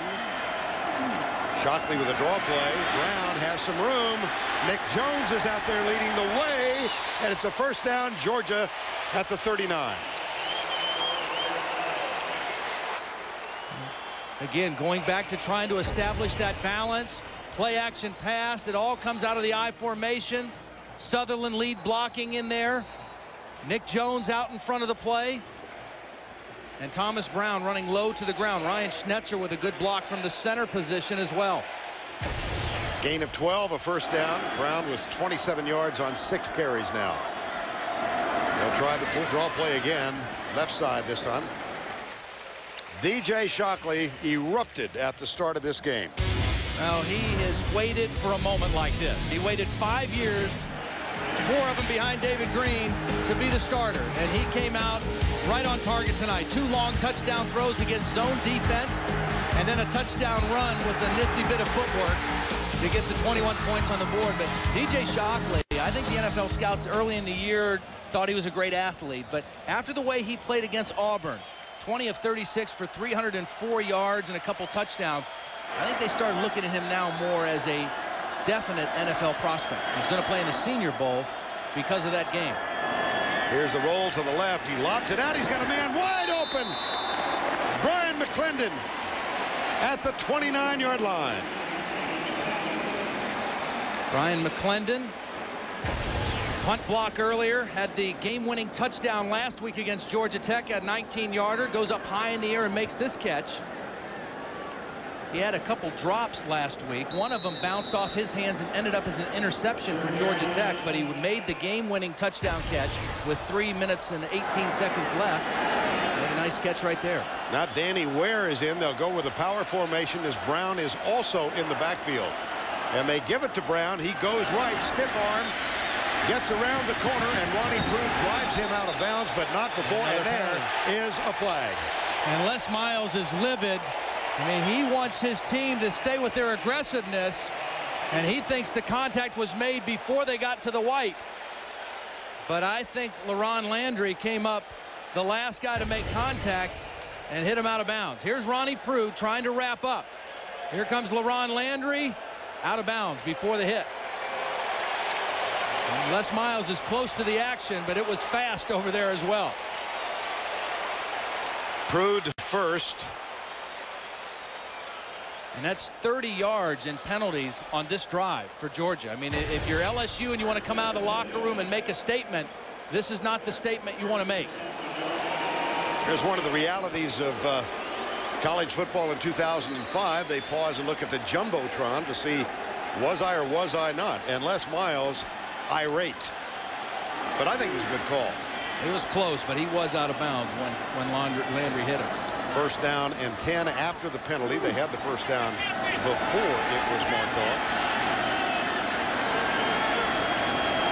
Shockley, Brown in trouble. Goes right, not very far. Nice job by Glenn Dorsey, and another flag down. This time it might be a face mask. And Les Miles is really beside himself. Back-to-back plays against his defense. Excellent penetration by Glenn Dorsey. Number 30, 5-yard penalty from the end of the run, still first down. It's LaRon Landry, their starting free safety, one of the best ball players in the conference. Back-to-back penalties. First the personal foul and then the 5-yard face mask. You're having enough trouble stopping DJ Shockley in the Georgia offense. You don't want to give them 35 yards of free real estate like they've done on this drive. First down and 8 after the penalty. And again, the I formation with double tight ends. Left side, Craig Lumpkin. There's another stiff arm. He's out of bounds. Don't know if he got back to the line of scrimmage. Well, Les Miles, seemingly the mildest of men, but after that first penalty, the out of bounds unnecessary roughness. Well, part of it is he's trying to protect his defense, and the other part is he knows that this is the most critical time in the game for his football team, right here to start the third quarter. Their offense didn't do anything their first possession, and now the defense is giving them some problems. 2nd and 7 at the 9.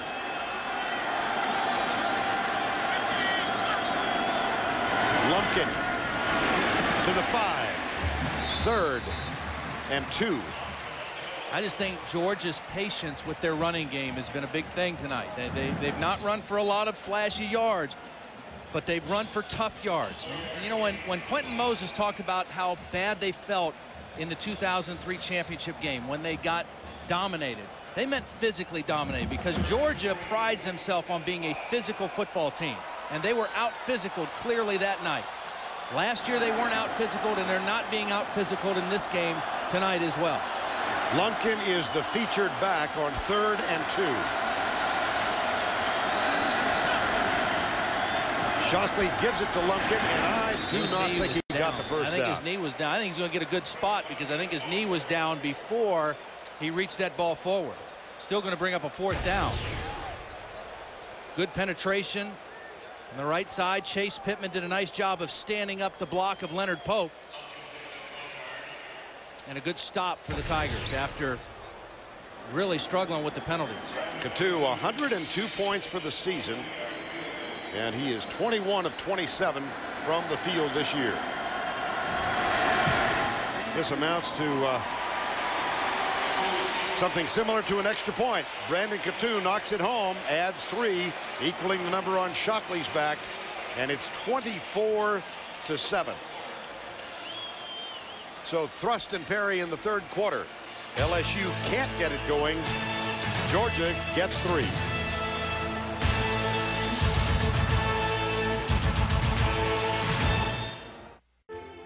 This SEC Championship Diamond moment is presented by Kay Jewelers.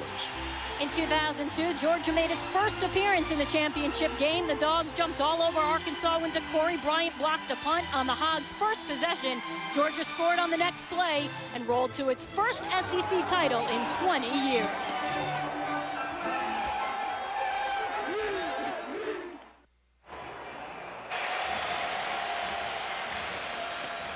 The block punt was a key play in the 2002 championship game that Georgia won.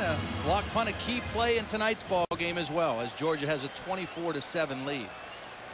Mark Richt in his 5th season. Came here as the offensive coordinator, had been at Florida State University, and has just had an excellent impact on this Georgia Bulldog football program. 9:52 to go, 24-7. Uga leads LSU by 17. Skylar Green will bring it out, but not very far. Excellent coverage. Excellent coverage. Kick. You know, the kicking has been excellent for Georgia tonight as well. They've kicked it directionally off the kickoff and the punt, and that was perfect. Keelan Johnson is the guy down there. You see where they put him in the corner, so he only can return it one way. He's 1 yard deep. He hesitates a little bit. He can only go up the left sideline, and Georgia down there to cover perfectly. Special teams. Yep. Stressed it at the beginning. Look at it. Special dog. Uga the 6th. First down and 10. Backs in the eye. Nice swinger the center. Jamarcus Russell, the sophomore quarterback. They've got to go 90 to get a touchdown. Handoff, Vincent. Justin Vincent, the junior. 2nd down and 5.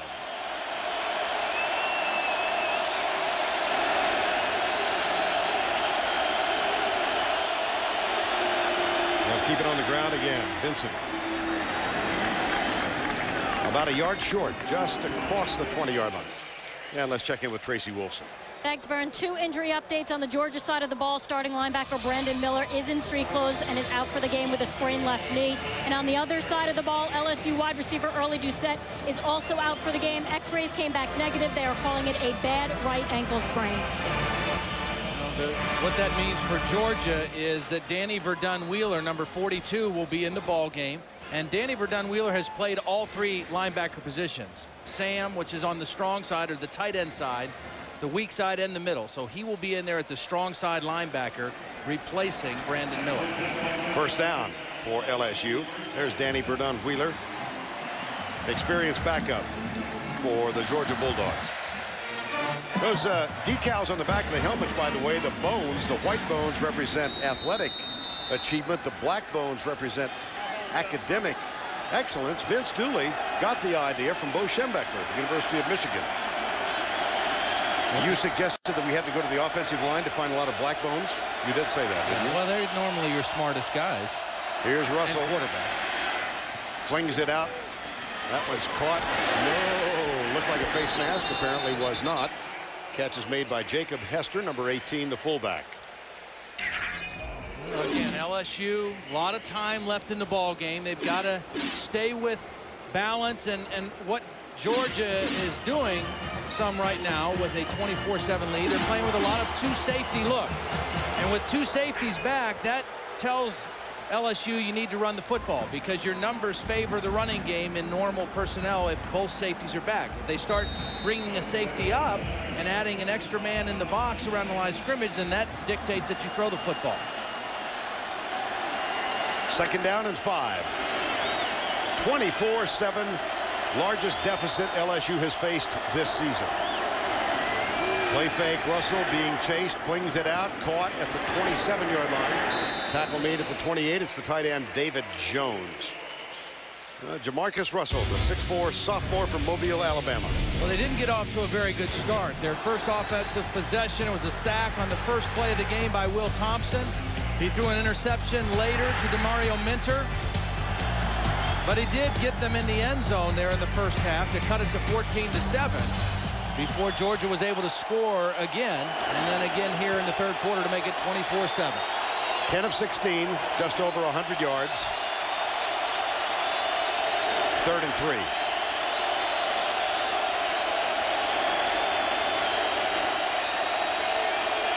Three wide to the left, quarterback draw. And Russell very hard to bring down. Does get the 1st down at the 33-yard line. And Quentin Moses tried to rip the ball out. Instead of trying to tackle Russell short of the 1st down, he was trying to rip the football out on this quarterback draw. Watch Quentin Moses. He reads draw, and then instead of trying to tackle Russell, he's going to try to strip the ball out and create a fumble, and that enabled Russell to fall forward and get the 1st down. 1st down and 10. Moses will get a rest. Charles Johnson has taken his place, number 99. And on 1st down, LSU has stayed primarily on the ground. They will not this time. From the backside, pressure, the pass delivered to Bowe, and Tim Jennings knocks him out of bounds, but another 1st down gain by the Tigers. That one picked up 14. What a beautiful throw. I mean, Jamarcus Russell is a pretty quarterback. And what I mean by that is when he just sets his feet and sets up and throws, he can throw the ball as well as anybody in college football. Throwing from the right side to the left sideline, a deep comeback. He was under pressure from the backside, but Russell still, with that strength, able to make the strong throw to the sideline. At the LSU 47, 7th play of this drive.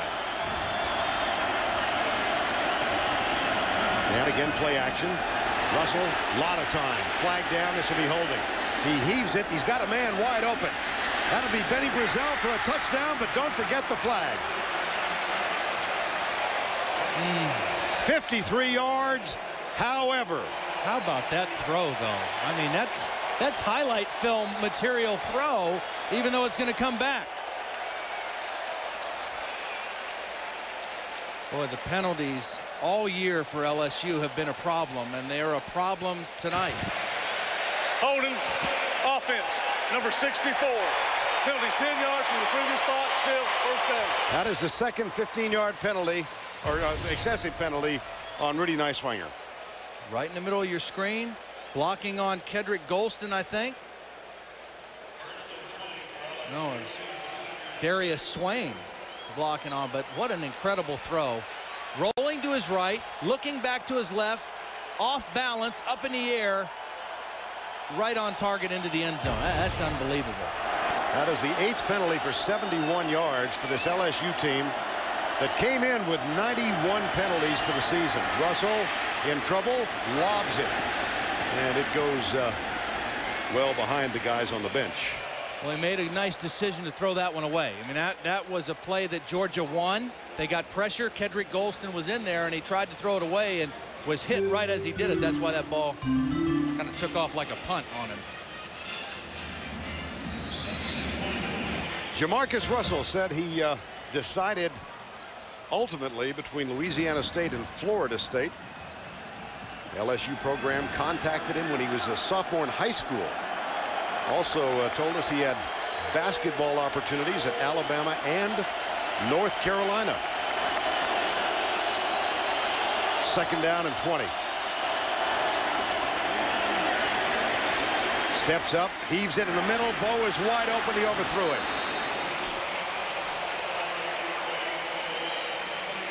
Third and 20. Right now, Georgia's defense, they're not blitzing. They're playing with 2 safeties. They're anticipating pass because they don't feel like LSU's running game has been a real threat. And they're just pinning their ears back and going after Jamarcus Russell.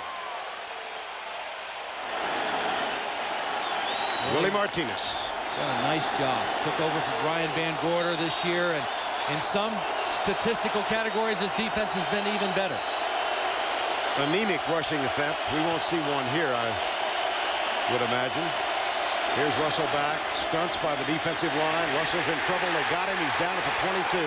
That is the 3rd sack, and every one of the 3 has been in double digits. Yeah. Well, Jeff Owens is the guy who's going to get the sack. A freshman out of Sunrise, Florida. Jamarcus Russell is still down on the turf after that sack.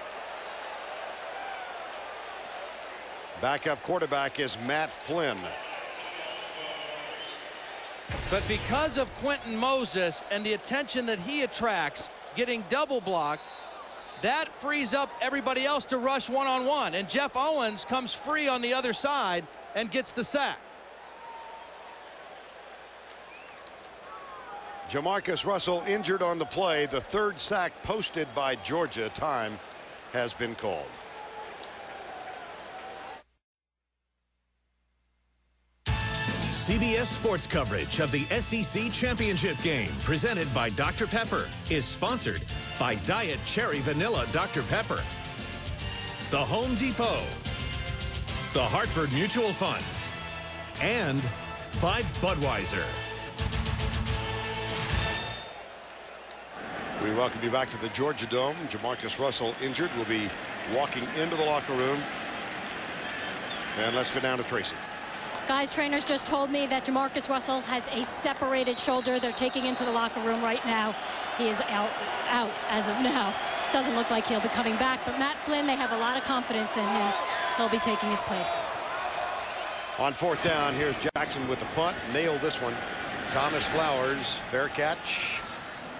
Ooh, dangerous way to catch the ball.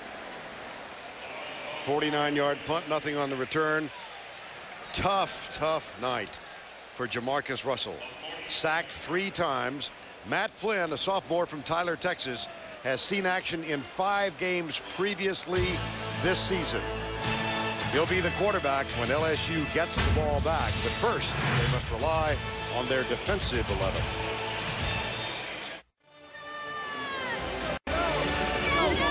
27, Georgia at stake here. An automatic spot in a BCS game.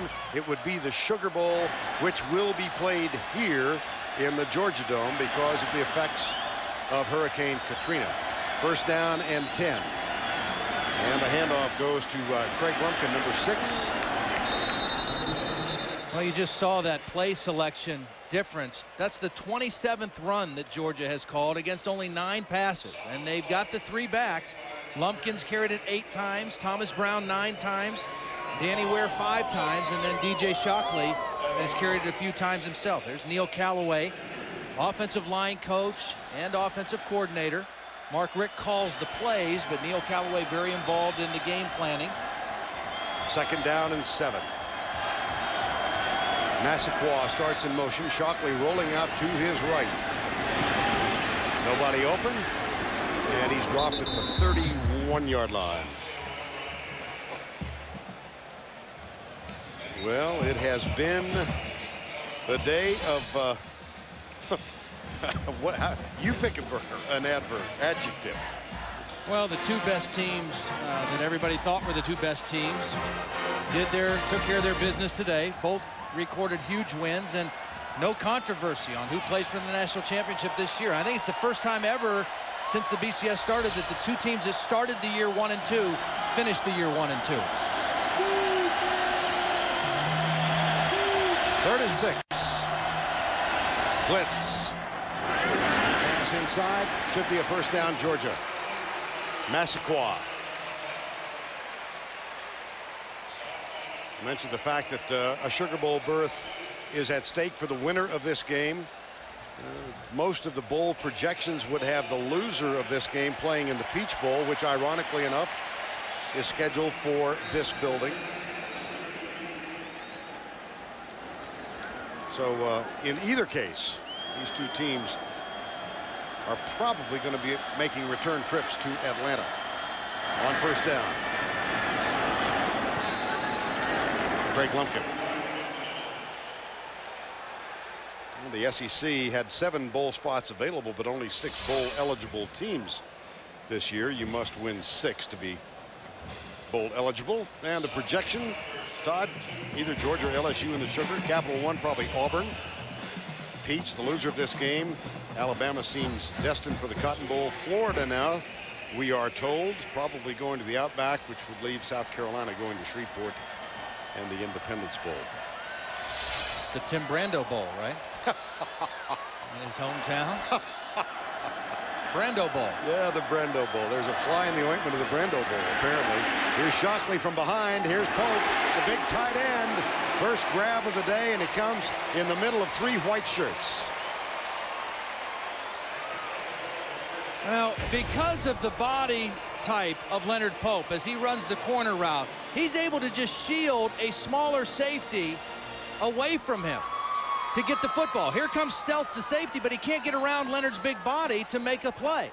And this guy right here, Max Gene Gillis, number 74, has played a whale of a ball game. There he is, one-on-one blocking against Claude Roten and taking care of business right at the line of scrimmage. He's the best offensive lineman up there for Georgia, and he's played a nice ball game tonight. First down and 10 after that last 16-yard gain. Lumpkin to the 40. And the clock rolls on. 2 minutes to go, 3rd quarter. Louisiana State. First game moved out to Arizona State. They won with 2 blocked kicks in that one and won it on a 4th down pass. Then lost on a postponed game against Tennessee in overtime. They've unraveled 9 consecutive wins since then, but a formidable uphill task for the remainder of this one. And their quarterback, Jamarcus Russell, in the locker room. Second down and 5.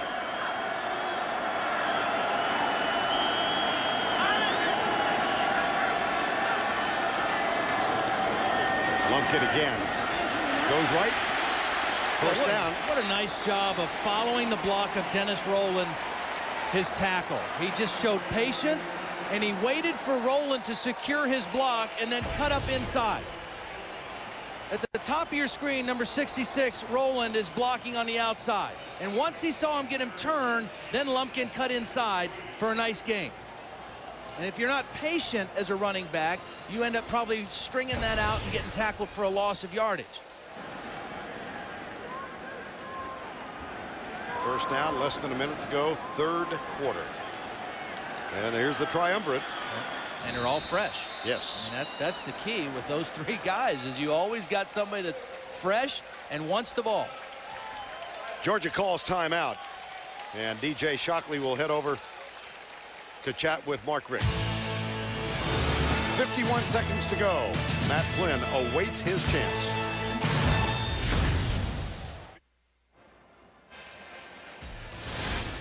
Back in Atlantic, let's go down to Tracy for an SEC moment presented by Sonic. Vern, in the 2003 SEC Championship game, LSU jumped out to a 17-point halftime lead, highlighted by Justin Vincent's 87-yard touchdown run and Michael Clayton's 43-yard touchdown reception.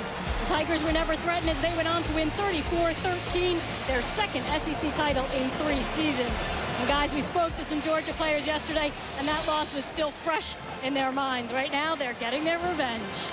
And among those with whom we spoke was Quentin Moses, who's resting right now because this Georgia offense is moving methodically downfield. And the amazing thing is they are running the football. 101 yards rushing, but the longest running play only 12 yards. But this is the 5th best rush defense in all of college football in LSU. And they can't stop the Bulldogs tonight.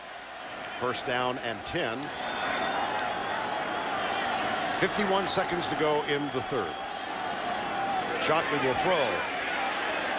Goes for Massaquoi, and Massaquoi dives forward, incomplete in the end zone. Good coverage from Ronnie Prude, number 8. Yeah, he's their best cover corner guy. He's a senior.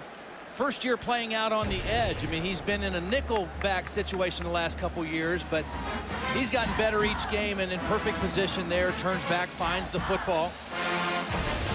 Excellent coverage. You know, LSU lost their 2 starting corners last year. Both went to the league.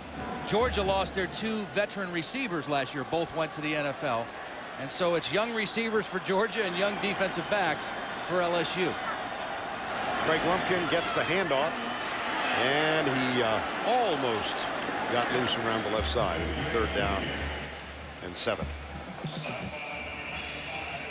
Well, Jamarcus Russell injured on the previous LSU possession, sacked for the 3rd time. Quentin Moses on top of him, and in the locker room, word we get from Tracy is a separated shoulder, and that's where the attention is being focused, his left shoulder. Well, he's a big, strong guy, but we're going to see Matt Flynn, and seeing a backup quarterback in an SEC championship game for LSU is not unprecedented. In 2001, it was Matt Mock coming in for an injured Rohan Davey and leading the Tigers to a upset victory over Tennessee. Les Miles giving a little instruction to Matt Flynn. That's the end of the third with the score 24-7. We'll return to the Georgia Dome right after this word from your local station.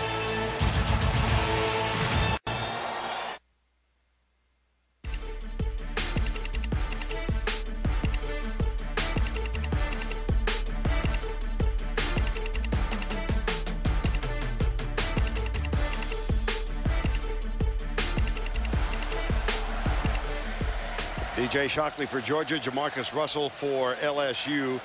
Shockley still on the field, Russell in the locker room, separated shoulder. Said at the beginning of the program 3 hours ago, it might be a matter of which quarterback could prevail. Shockley has been that man so far. We begin the 4th. Vern Lundquist, Todd Blackledge, Tracy Wolfson. Georgia in command, leading 24-7, and they face a 3rd and 9. 3rd and 1 to 6. They converted 70%. Not so good on longer. Blitz. Shockley still up down the sidelines. That will be short of the first down. It'll set up a 4th down for this Georgia team. And Todd, we talked also about special teams. I think you go back to that blocked punt, still the key game of the play of the game. I think so. I mean, you know, because it turned the game. It gave Georgia more momentum. I mean, those special teams plays, particularly in the punt game, a punt block or a big punt return, can really switch momentum, and obviously they switch field position. And I think field position, because of special teams and defense, has been the big key also for Georgia tonight. Well, they're looking at a 4th down here, and Brandon Coutu is on to try a 50-yarder. He's hit 2 from 58 and 56 this year. That's got plenty of distance. My gosh. Whoa! 51 officially. Well, I saw him before the game, and he was bombing it. And Mark Rick said, wow, he's kicking. I mean, kickers love domes. Quarterbacks like domes. Kickers love dome stadiums. No wind, no water, no air currents. Just bomb it. No excuses.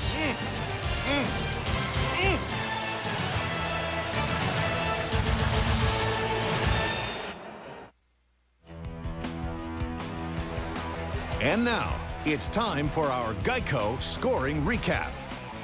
DJ Shockley opened the scoring by finding Sean Bailey deep down the left side. A 45-yard touchdown catch, 7-0 Bulldogs.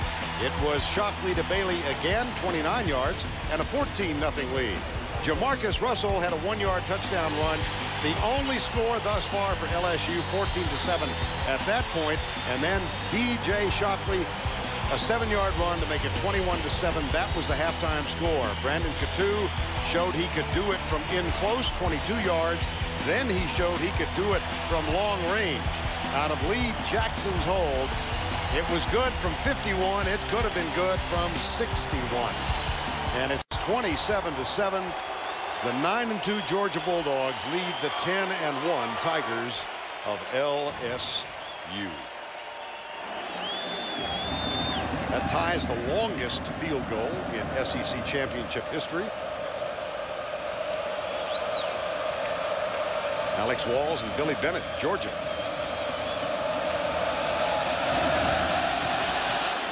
Coutu with the kickoff. I sound like I'm sneezing when I say that. Here comes Skylar Green out of bounds up at the 24-yard line. Now late flag gonna again affect field position. When you're going against a great defense, and both of these teams have been great defenses all year, and you have to go against the long field for most of the night, it's going to be a long night. Blocking the back, number 37 on the return team. Penalty is half the distance to the goal, first down. This is the 4th straight LSU drive that is starting inside the 20-yard line. And the sophomore Matt Flynn, 6'2", 230-pounder out of Tyler, Texas, threw 3 touchdown passes in the 4th quarter against North Texas. A perfect day. He was 7 of 7 in that game. That by far his most extensive playing experience this year. But he is a very talented guy now. He is no slouch, and Jimbo Fisher, the offensive coordinator, has great confidence in Matt Flynn's ability. He'll try to throw on first down. Being chased by Gerald Anderson, lets it fly, and it's wisely thrown out of bounds. Matt Flynn, his redshirt sophomore year last year, threw 10 passes, completed 4. This year, 11 of 15. He has seen action in 5 games, always in a mop-up role behind Jamarcus Russell. But when he came into Baton Rouge, there was some doubt as to whether or not he would be the starting quarterback or Jamarcus Russell. I mean, and he was a very confident young guy, knew he was going to be in a competitive situation. And he's getting his opportunity right now. Not the greatest circumstances, but an opportunity nonetheless. 2nd and 10.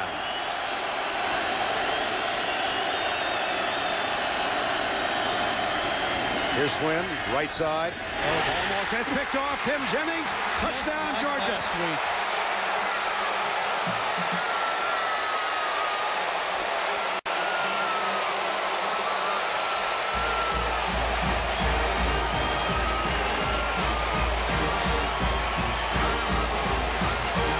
Ago, he was the last man signed to a scholarship at Georgia because of his height. He's from Orangeburg, South Carolina. Tim Jennings. You can measure his height. Sometimes you can't measure the heart. Well, he made the game-saving interception last week with Georgia Tech on the 11-yard line and did exactly the same thing. Read the quarterback, jumped the route, stepped in front of the throw, and made the interception. Speaking of routes, it's 34-7.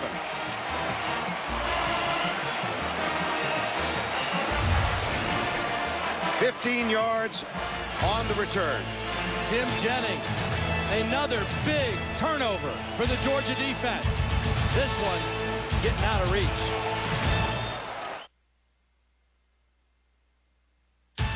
CBS Sports coverage of the SEC Championship game, presented by Dr. Pepper, is sponsored by Dr. Pepper, Red Lobster, Wrangler, and by A Diamond is Forever. Georgia running away with it now, 34-7, 14-18 to go. Tonight on CBS, stay tuned for the Academy of Country Music 40th anniversary celebration. That is tonight, following our game on CBS. Jamarcus Russell back on the field, separated left shoulder.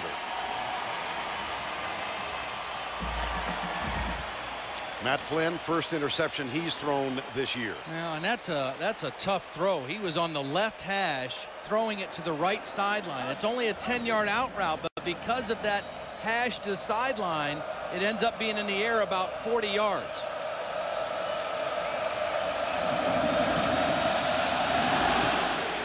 Katu. We'll go back to the interception by Jennings, and when it's zone defense, and here's Jennings right here, when it's zone defense, you don't have to look at the receiver. You can look into the quarterback and read him, and that's exactly what Tim Jennings did. All through his drop, he's reading the route, and then he jumps. He anticipates the route, he takes a risk, and he makes the interception. Identical to the play he made last week at the end of the Georgia Tech game, only this time he got a touchdown out of it. 5'8", 180 pounds. He's back on the field, and Matt Flynn is as well. 34-7 with 14-18 to go. Here's the toss. Vincent coming left.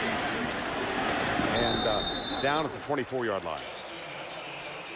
You know, one of the most ironic things about the Georgia Bulldogs in this season, I mean, the one critical loss when DJ Shockley was hurt was down in Jacksonville to the hated Florida Gators.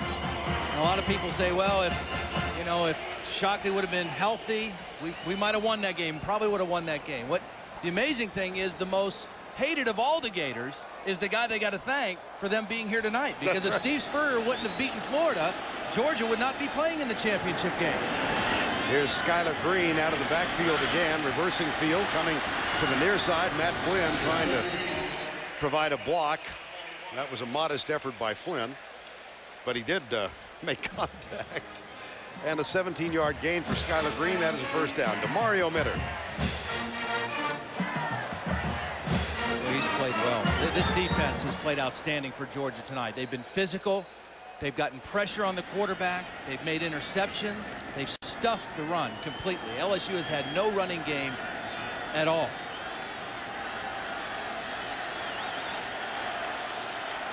(34-7). Here's Flynn. Oh, Danny Verdun-Wheeler almost got his hands on that, and the pass is high because of his presence. Mark Richt was a backup quarterback at the University of Miami to Jim Kelly, longtime offensive coordinator under Bobby Bowden at Florida State. Under Ray Goff and Jim Dunn, and they won 62% of their games. But look at the record under Richt. Unbelievable, and he started right away. When he came in, and his first hire was Dave Van Hallinger, his strength and conditioning coach, who started the offseason program. And they started making this Georgia team tougher from day one. And now they have completely changed the expectation level here. Well, they have a conditioning program called the MAT drills. Yeah. And we've been around this Georgia program enough to know that the players do not look forward to the MAT drills. They yesterday in the warm-up, the walk-through here, they're all wearing T-shirts that say, "Finish the drill." Well, what that means, just to go back to the MAT drill, is they would do everything in groups. And if one person in the group didn't finish the drill, then the whole group had to repeat the drill. And these were grueling exercises early in the morning in December and January and February. And it really tested the mettle of this Georgia football team. 3rd down and 10. Here's Flynn out of the gun. Sets up. Caught and dropped. Will Thompson's 2nd sack tonight. And the 4th of the night for the Georgia Bulldogs. Again, no threat of the run. You can play a lot of zone coverage and drop your safeties deep. Don't give up the big play and let those 4 guys up front just pin their ears back and go. Will Thompson working on Brian Johnson on the right side and just fought his way through. You know, Dave Van Hallinger, we talked about, he's getting surgery next week. He got in a collision in the Arkansas game, couldn't get out of the way, got run over and tore his rotator cuff, and he's got to get surgery next week. Got to finish the drill. Yeah. Punt is high for Jackson. Thomas Flowers, fair catch. Takes it at the 30-yard line. A 37-yard punt. Nothing on the return. And the Georgia Bulldogs with a 27-point lead. 12 minutes and 28 seconds to go. Be right back. Let's check the CBS Sportsline stat of the game. Rushing defense, Georgia has held LSU to 36 yards tonight.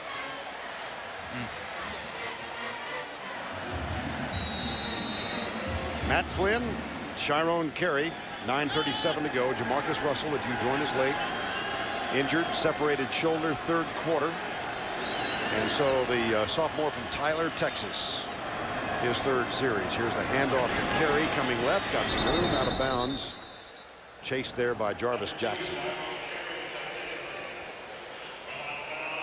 Well, we talked about the travails of LSU, and the Georgia Bulldog program lost their quarterback DJ Shockley in the Arkansas game. Went down. Joe Tarashinsky was the starter when they faced Florida. Florida won at 14-10. Then they came back, and from all accounts, one of the most memorable games in recent years in the SEC, as the Auburn Tigers defeated Georgia 31-30. Those are the 2 defeats they've suffered this year.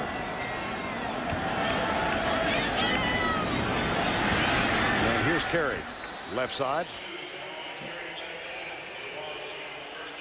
And every year it seems Mark Richt tries to do something a little different for his team. Remember, they went diving one year. Well, this year it was the Georgia Equestrian Complex. Now this, that is a man who's not used to being around a horse. Or at least that end of a horse. But finally, you know, if you get brushed by the tail, you got to get back on in a hurry. Yeah, and this horse right here is wondering how he got that draw. You know, in the rodeo, it's the cowboy who does the draw, and you worry about which horse you get. In that case, when he drew Gerald Anderson, who's at about 325, the horse is the one that was questioning the selection process. Here's a quarterback keeper, Matt Flynn. Nice run.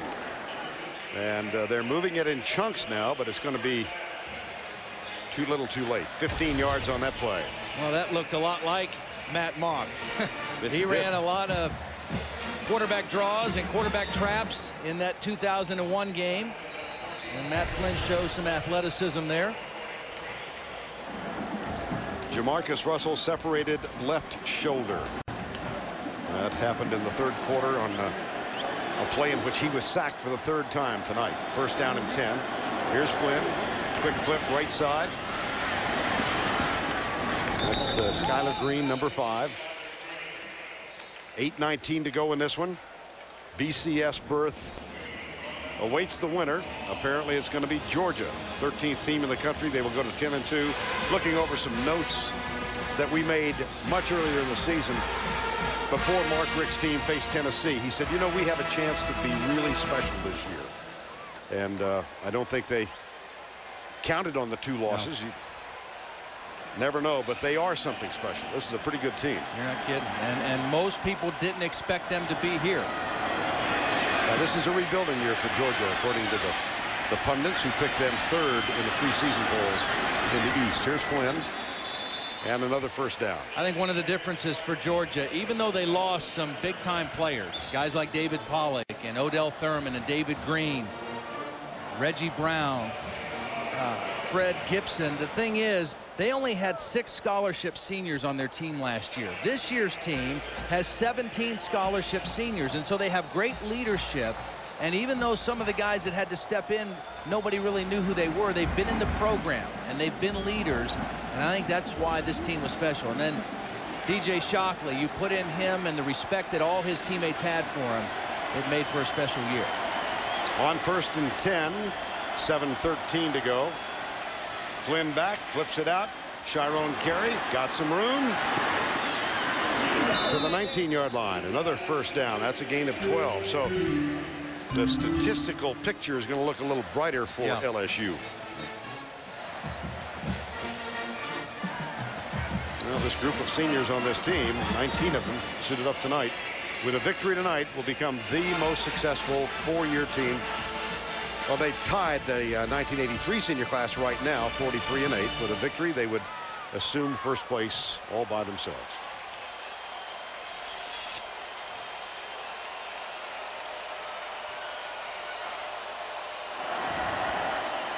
First down and 10. Minter on the blitz. Minter got there, and Flynn still manages to throw it away, but over the head of Hester. DeMario Minter draped all over the legs of Matt Flynn. There's been a couple corner blitzes tonight called nicely by Willie Martinez. This is tough because he's coming to the backside of the quarterback and he runs right through the block of Joseph Adai. I mean, he's coming with a full head of steam, ran right over the block and into the back of Matt Flynn. If that corner blitz comes into your face where a right-handed quarterback can see it, it's a little easier to deal with than if it's coming to your backside. 2nd and 10. Clock shows 6:31 to go.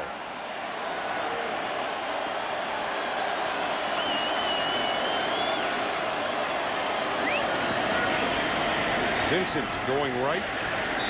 Stopped at the 18.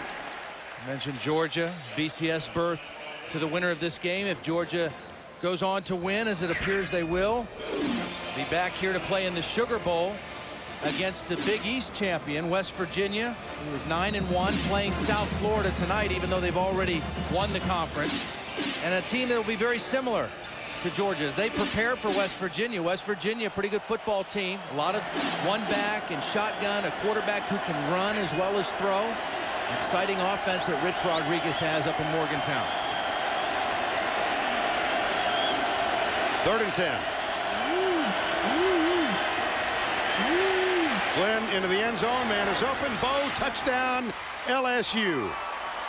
Nice job by Matt Flynn. Coming back from the interception, hanging in there, under pressure on that throw and staying right in the pocket and making a pretty throw to Dwayne Bowe in the back of the end zone.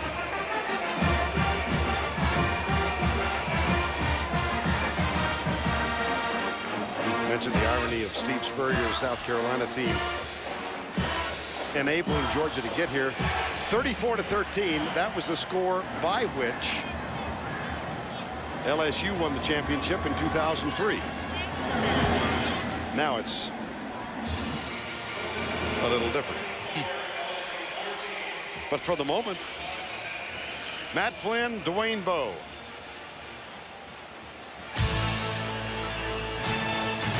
Touchdown from 19 yards out.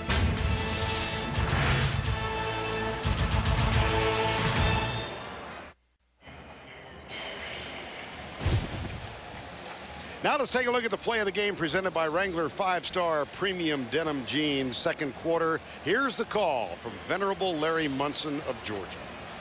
So we load up the middle and we decide where you might take a shot at them. We're coming off the corner, but they pick up. And we block it. It's on the 23. LSU's going to pick it up. We're going to tackle them on about the 14-yard line. Somebody shot up in there. He is in his mid-80s, and I hope he works for another 10 years. Larry Munson, what a legend. Had a chance to say hello at halftime. Yeah, there's the somebody right there. Oh, dear. Onside kick coming from Chris Jackson and LSU. Hands team on the field for Georgia. Big Leonard Pope right on the 50. Jackson takes a nice bounce. Contact. Got it. LSU. Skylar Green, last man in the jump. Well, I don't know who tried to recover it first. I think it might have been Thomas Brown. I don't know, but somebody tried to recover it first for Georgia, and it bounced up in the air. Then Leonard Pope tried to catch it, And Skylar Green came down with it. When you kick an onside kick, you want this thing to take a big bounce. Let your guys get down there. Who tried to catch it first? It was Thomas Brown and then Leonard Pope, and Skylar Green secured the football. Les Miles encouraging his troops. They've got the ball. Trailing by 20 with 5:31 to go. Coming next, the 40th anniversary celebration, the Academy of Country Music. At the completion of our ball game, on first down, here's Flynn back.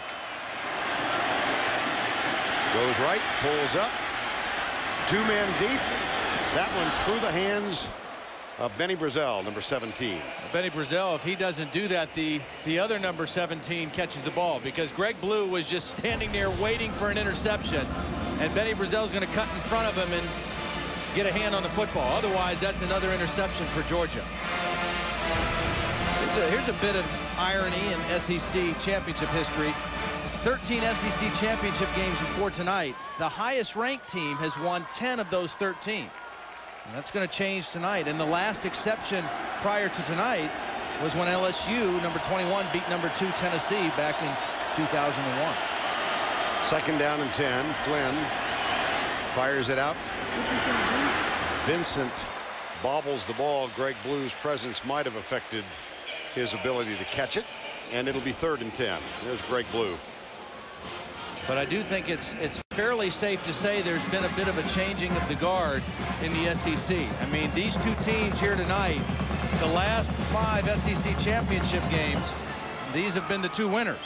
And prior to that, the first 9 of them, it was Alabama won 5 of them, Florida won 7. But these two teams, Georgia and LSU, they're the teams to beat right now. This Auburn won it last year with a perfect undefeated season. 3rd and 10. Here's Flynn. Batted down. Hit by Charles Johnson, number 99. And it will be 4th down and 10.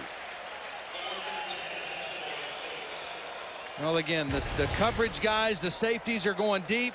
The linemen are rushing the quarterback, and Charles Johnson, who kind of rotates in there on pass situations, did a nice job getting his hands in the throwing lane. Well, down by 20 with 5:05 to go. LSU will go for it on 4th and 10. They are, by the way, perfect 7 of 7 on 4th downs so far this year. They need to make it 8 of 8 to sustain any hope. Blitz from the corner. They're now 7 of 8. Tim Jennings helped lead the charge. Well, and the Bulldogs of Georgia are going to win this and go 10-2. Georgia has not blitzed a whole lot tonight, but it just seems like every time they have, it's been a big play. Here's Jennings over the slot, and they've timed their blitzes so well tonight. Just like they timed the block punt. Everything is coming full speed. There's no hesitation, and that's why they've been successful. Well-timed blitzes tonight for the Georgia defense. DJ Shockley stays in at quarterback. Thomas Brown gets the handoff. Now Red Lobster presents today's Scholar Athlete, DJ Shockley, a 3.1 grade point average. Taking 1 class, he'll graduate this month with a major in speech communications, and he's made the dean list in 4 of the last 5 semesters. His mom and dad, Donald Eugene Shockley and Tanya Shockley, in the stands with the rest of the family. His brothers Xavier and Nicholas, his sister Nicole. They met at Florida A&M. His dad Don, a high school coach. There they are. There's the Shockley family. How proud they must be. And you can see Tanya Shockley's going to capture the moment. Here goes Thomas Brown to the 10. 18-yard gain. Oh, again, it's late in the ball game, but because there's 3 Georgia tailbacks, it's a fresh one in. The linemen might be tired, the defense might be tired, but the Georgia tailbacks aren't tired. And they keep churning out the yardage. Thomas Brown, Danny Ware, Greg Lumpkin. It's like when they played Tennessee in a big win in Knoxville earlier in the year. 198 yards rushing against a Tennessee defense that coming into the game was 4th in the nation in rush defense. Very similar tonight. They have run this football right at LSU and run it successfully.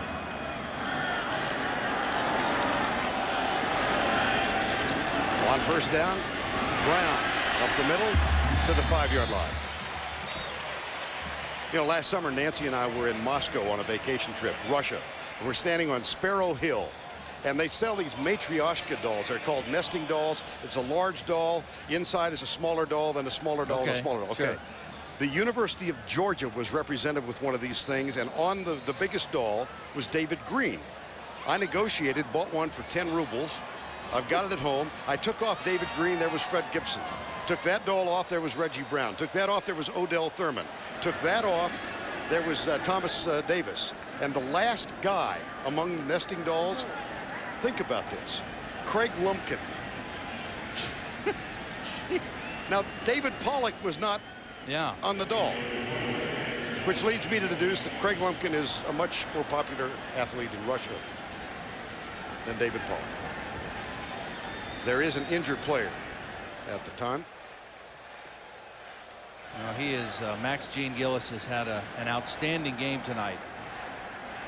Plays the guard position, and Georgia, they're a little different. They don't play left guard, right guard. They flip their offensive line to the tight end side or to the open side, and Max Gene Gillis, a very powerful presence in there at 6'4", 340 pounds, and has played an outstanding ball game tonight against those two outstanding defensive tackles of LSU. I would say Max's night is over, though. Mentioned one of the married players, his wife Maggie Joseph, a basketball player in Tampa. We asked about his ability in horseback riding. Mark Richt said he asked for permission to go home, avoid the horse. So he was not part of the Gerald Anderson adventure. Second down. A.J. Bryant is on the field now. Here's Brown.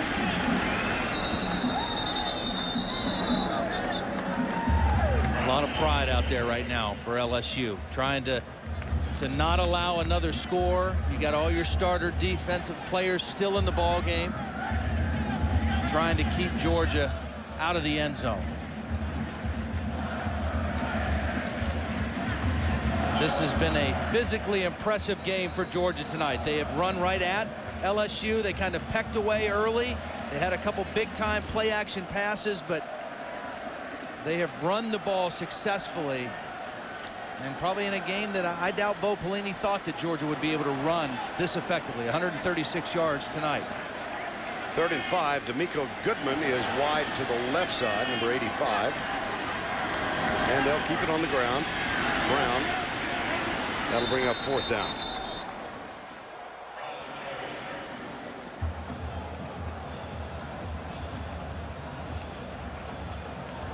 I'm just guessing that they will either run a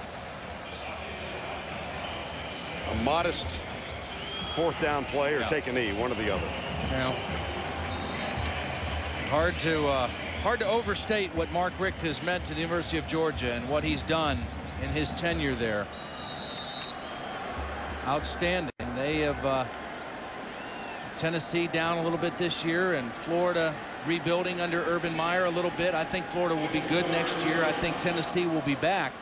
But Georgia, even though they've got some quarterback issues next year, they still are going to be the team to beat, I would say, in the East. 45 seconds to go. Greg Lumpkin. And the ball will go over on downs.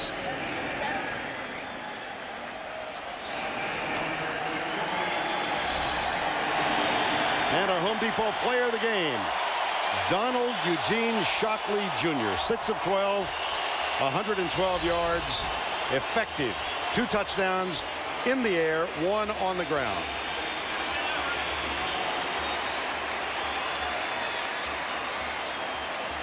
And he is an example of everything that is good about college athletics. You know, I think of him and his story and his patience. And it's such a similar story to, I know you'd think this is a homer, but Penn State's season this year and their quarterback, Michael Robinson, a fifth-year senior who waited his turn to be the starter. Same kind of deal. They both have been great leaders and enjoyed tremendous success in their final season. Could be the final play of the game. Justin Vincent around the right side.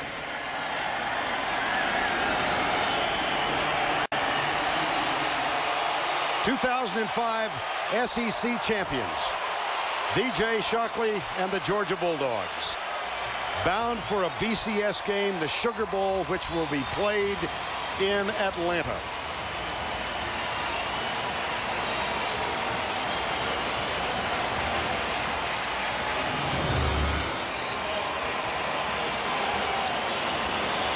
(34-14) the final. Coming next, the 40th anniversary celebration of the Academy of Country Music. For Todd Blackledge, Tracy Wolfson, I'm Vern Lundquist saying good night from the Georgia Dome, where the Bulldogs have prevailed.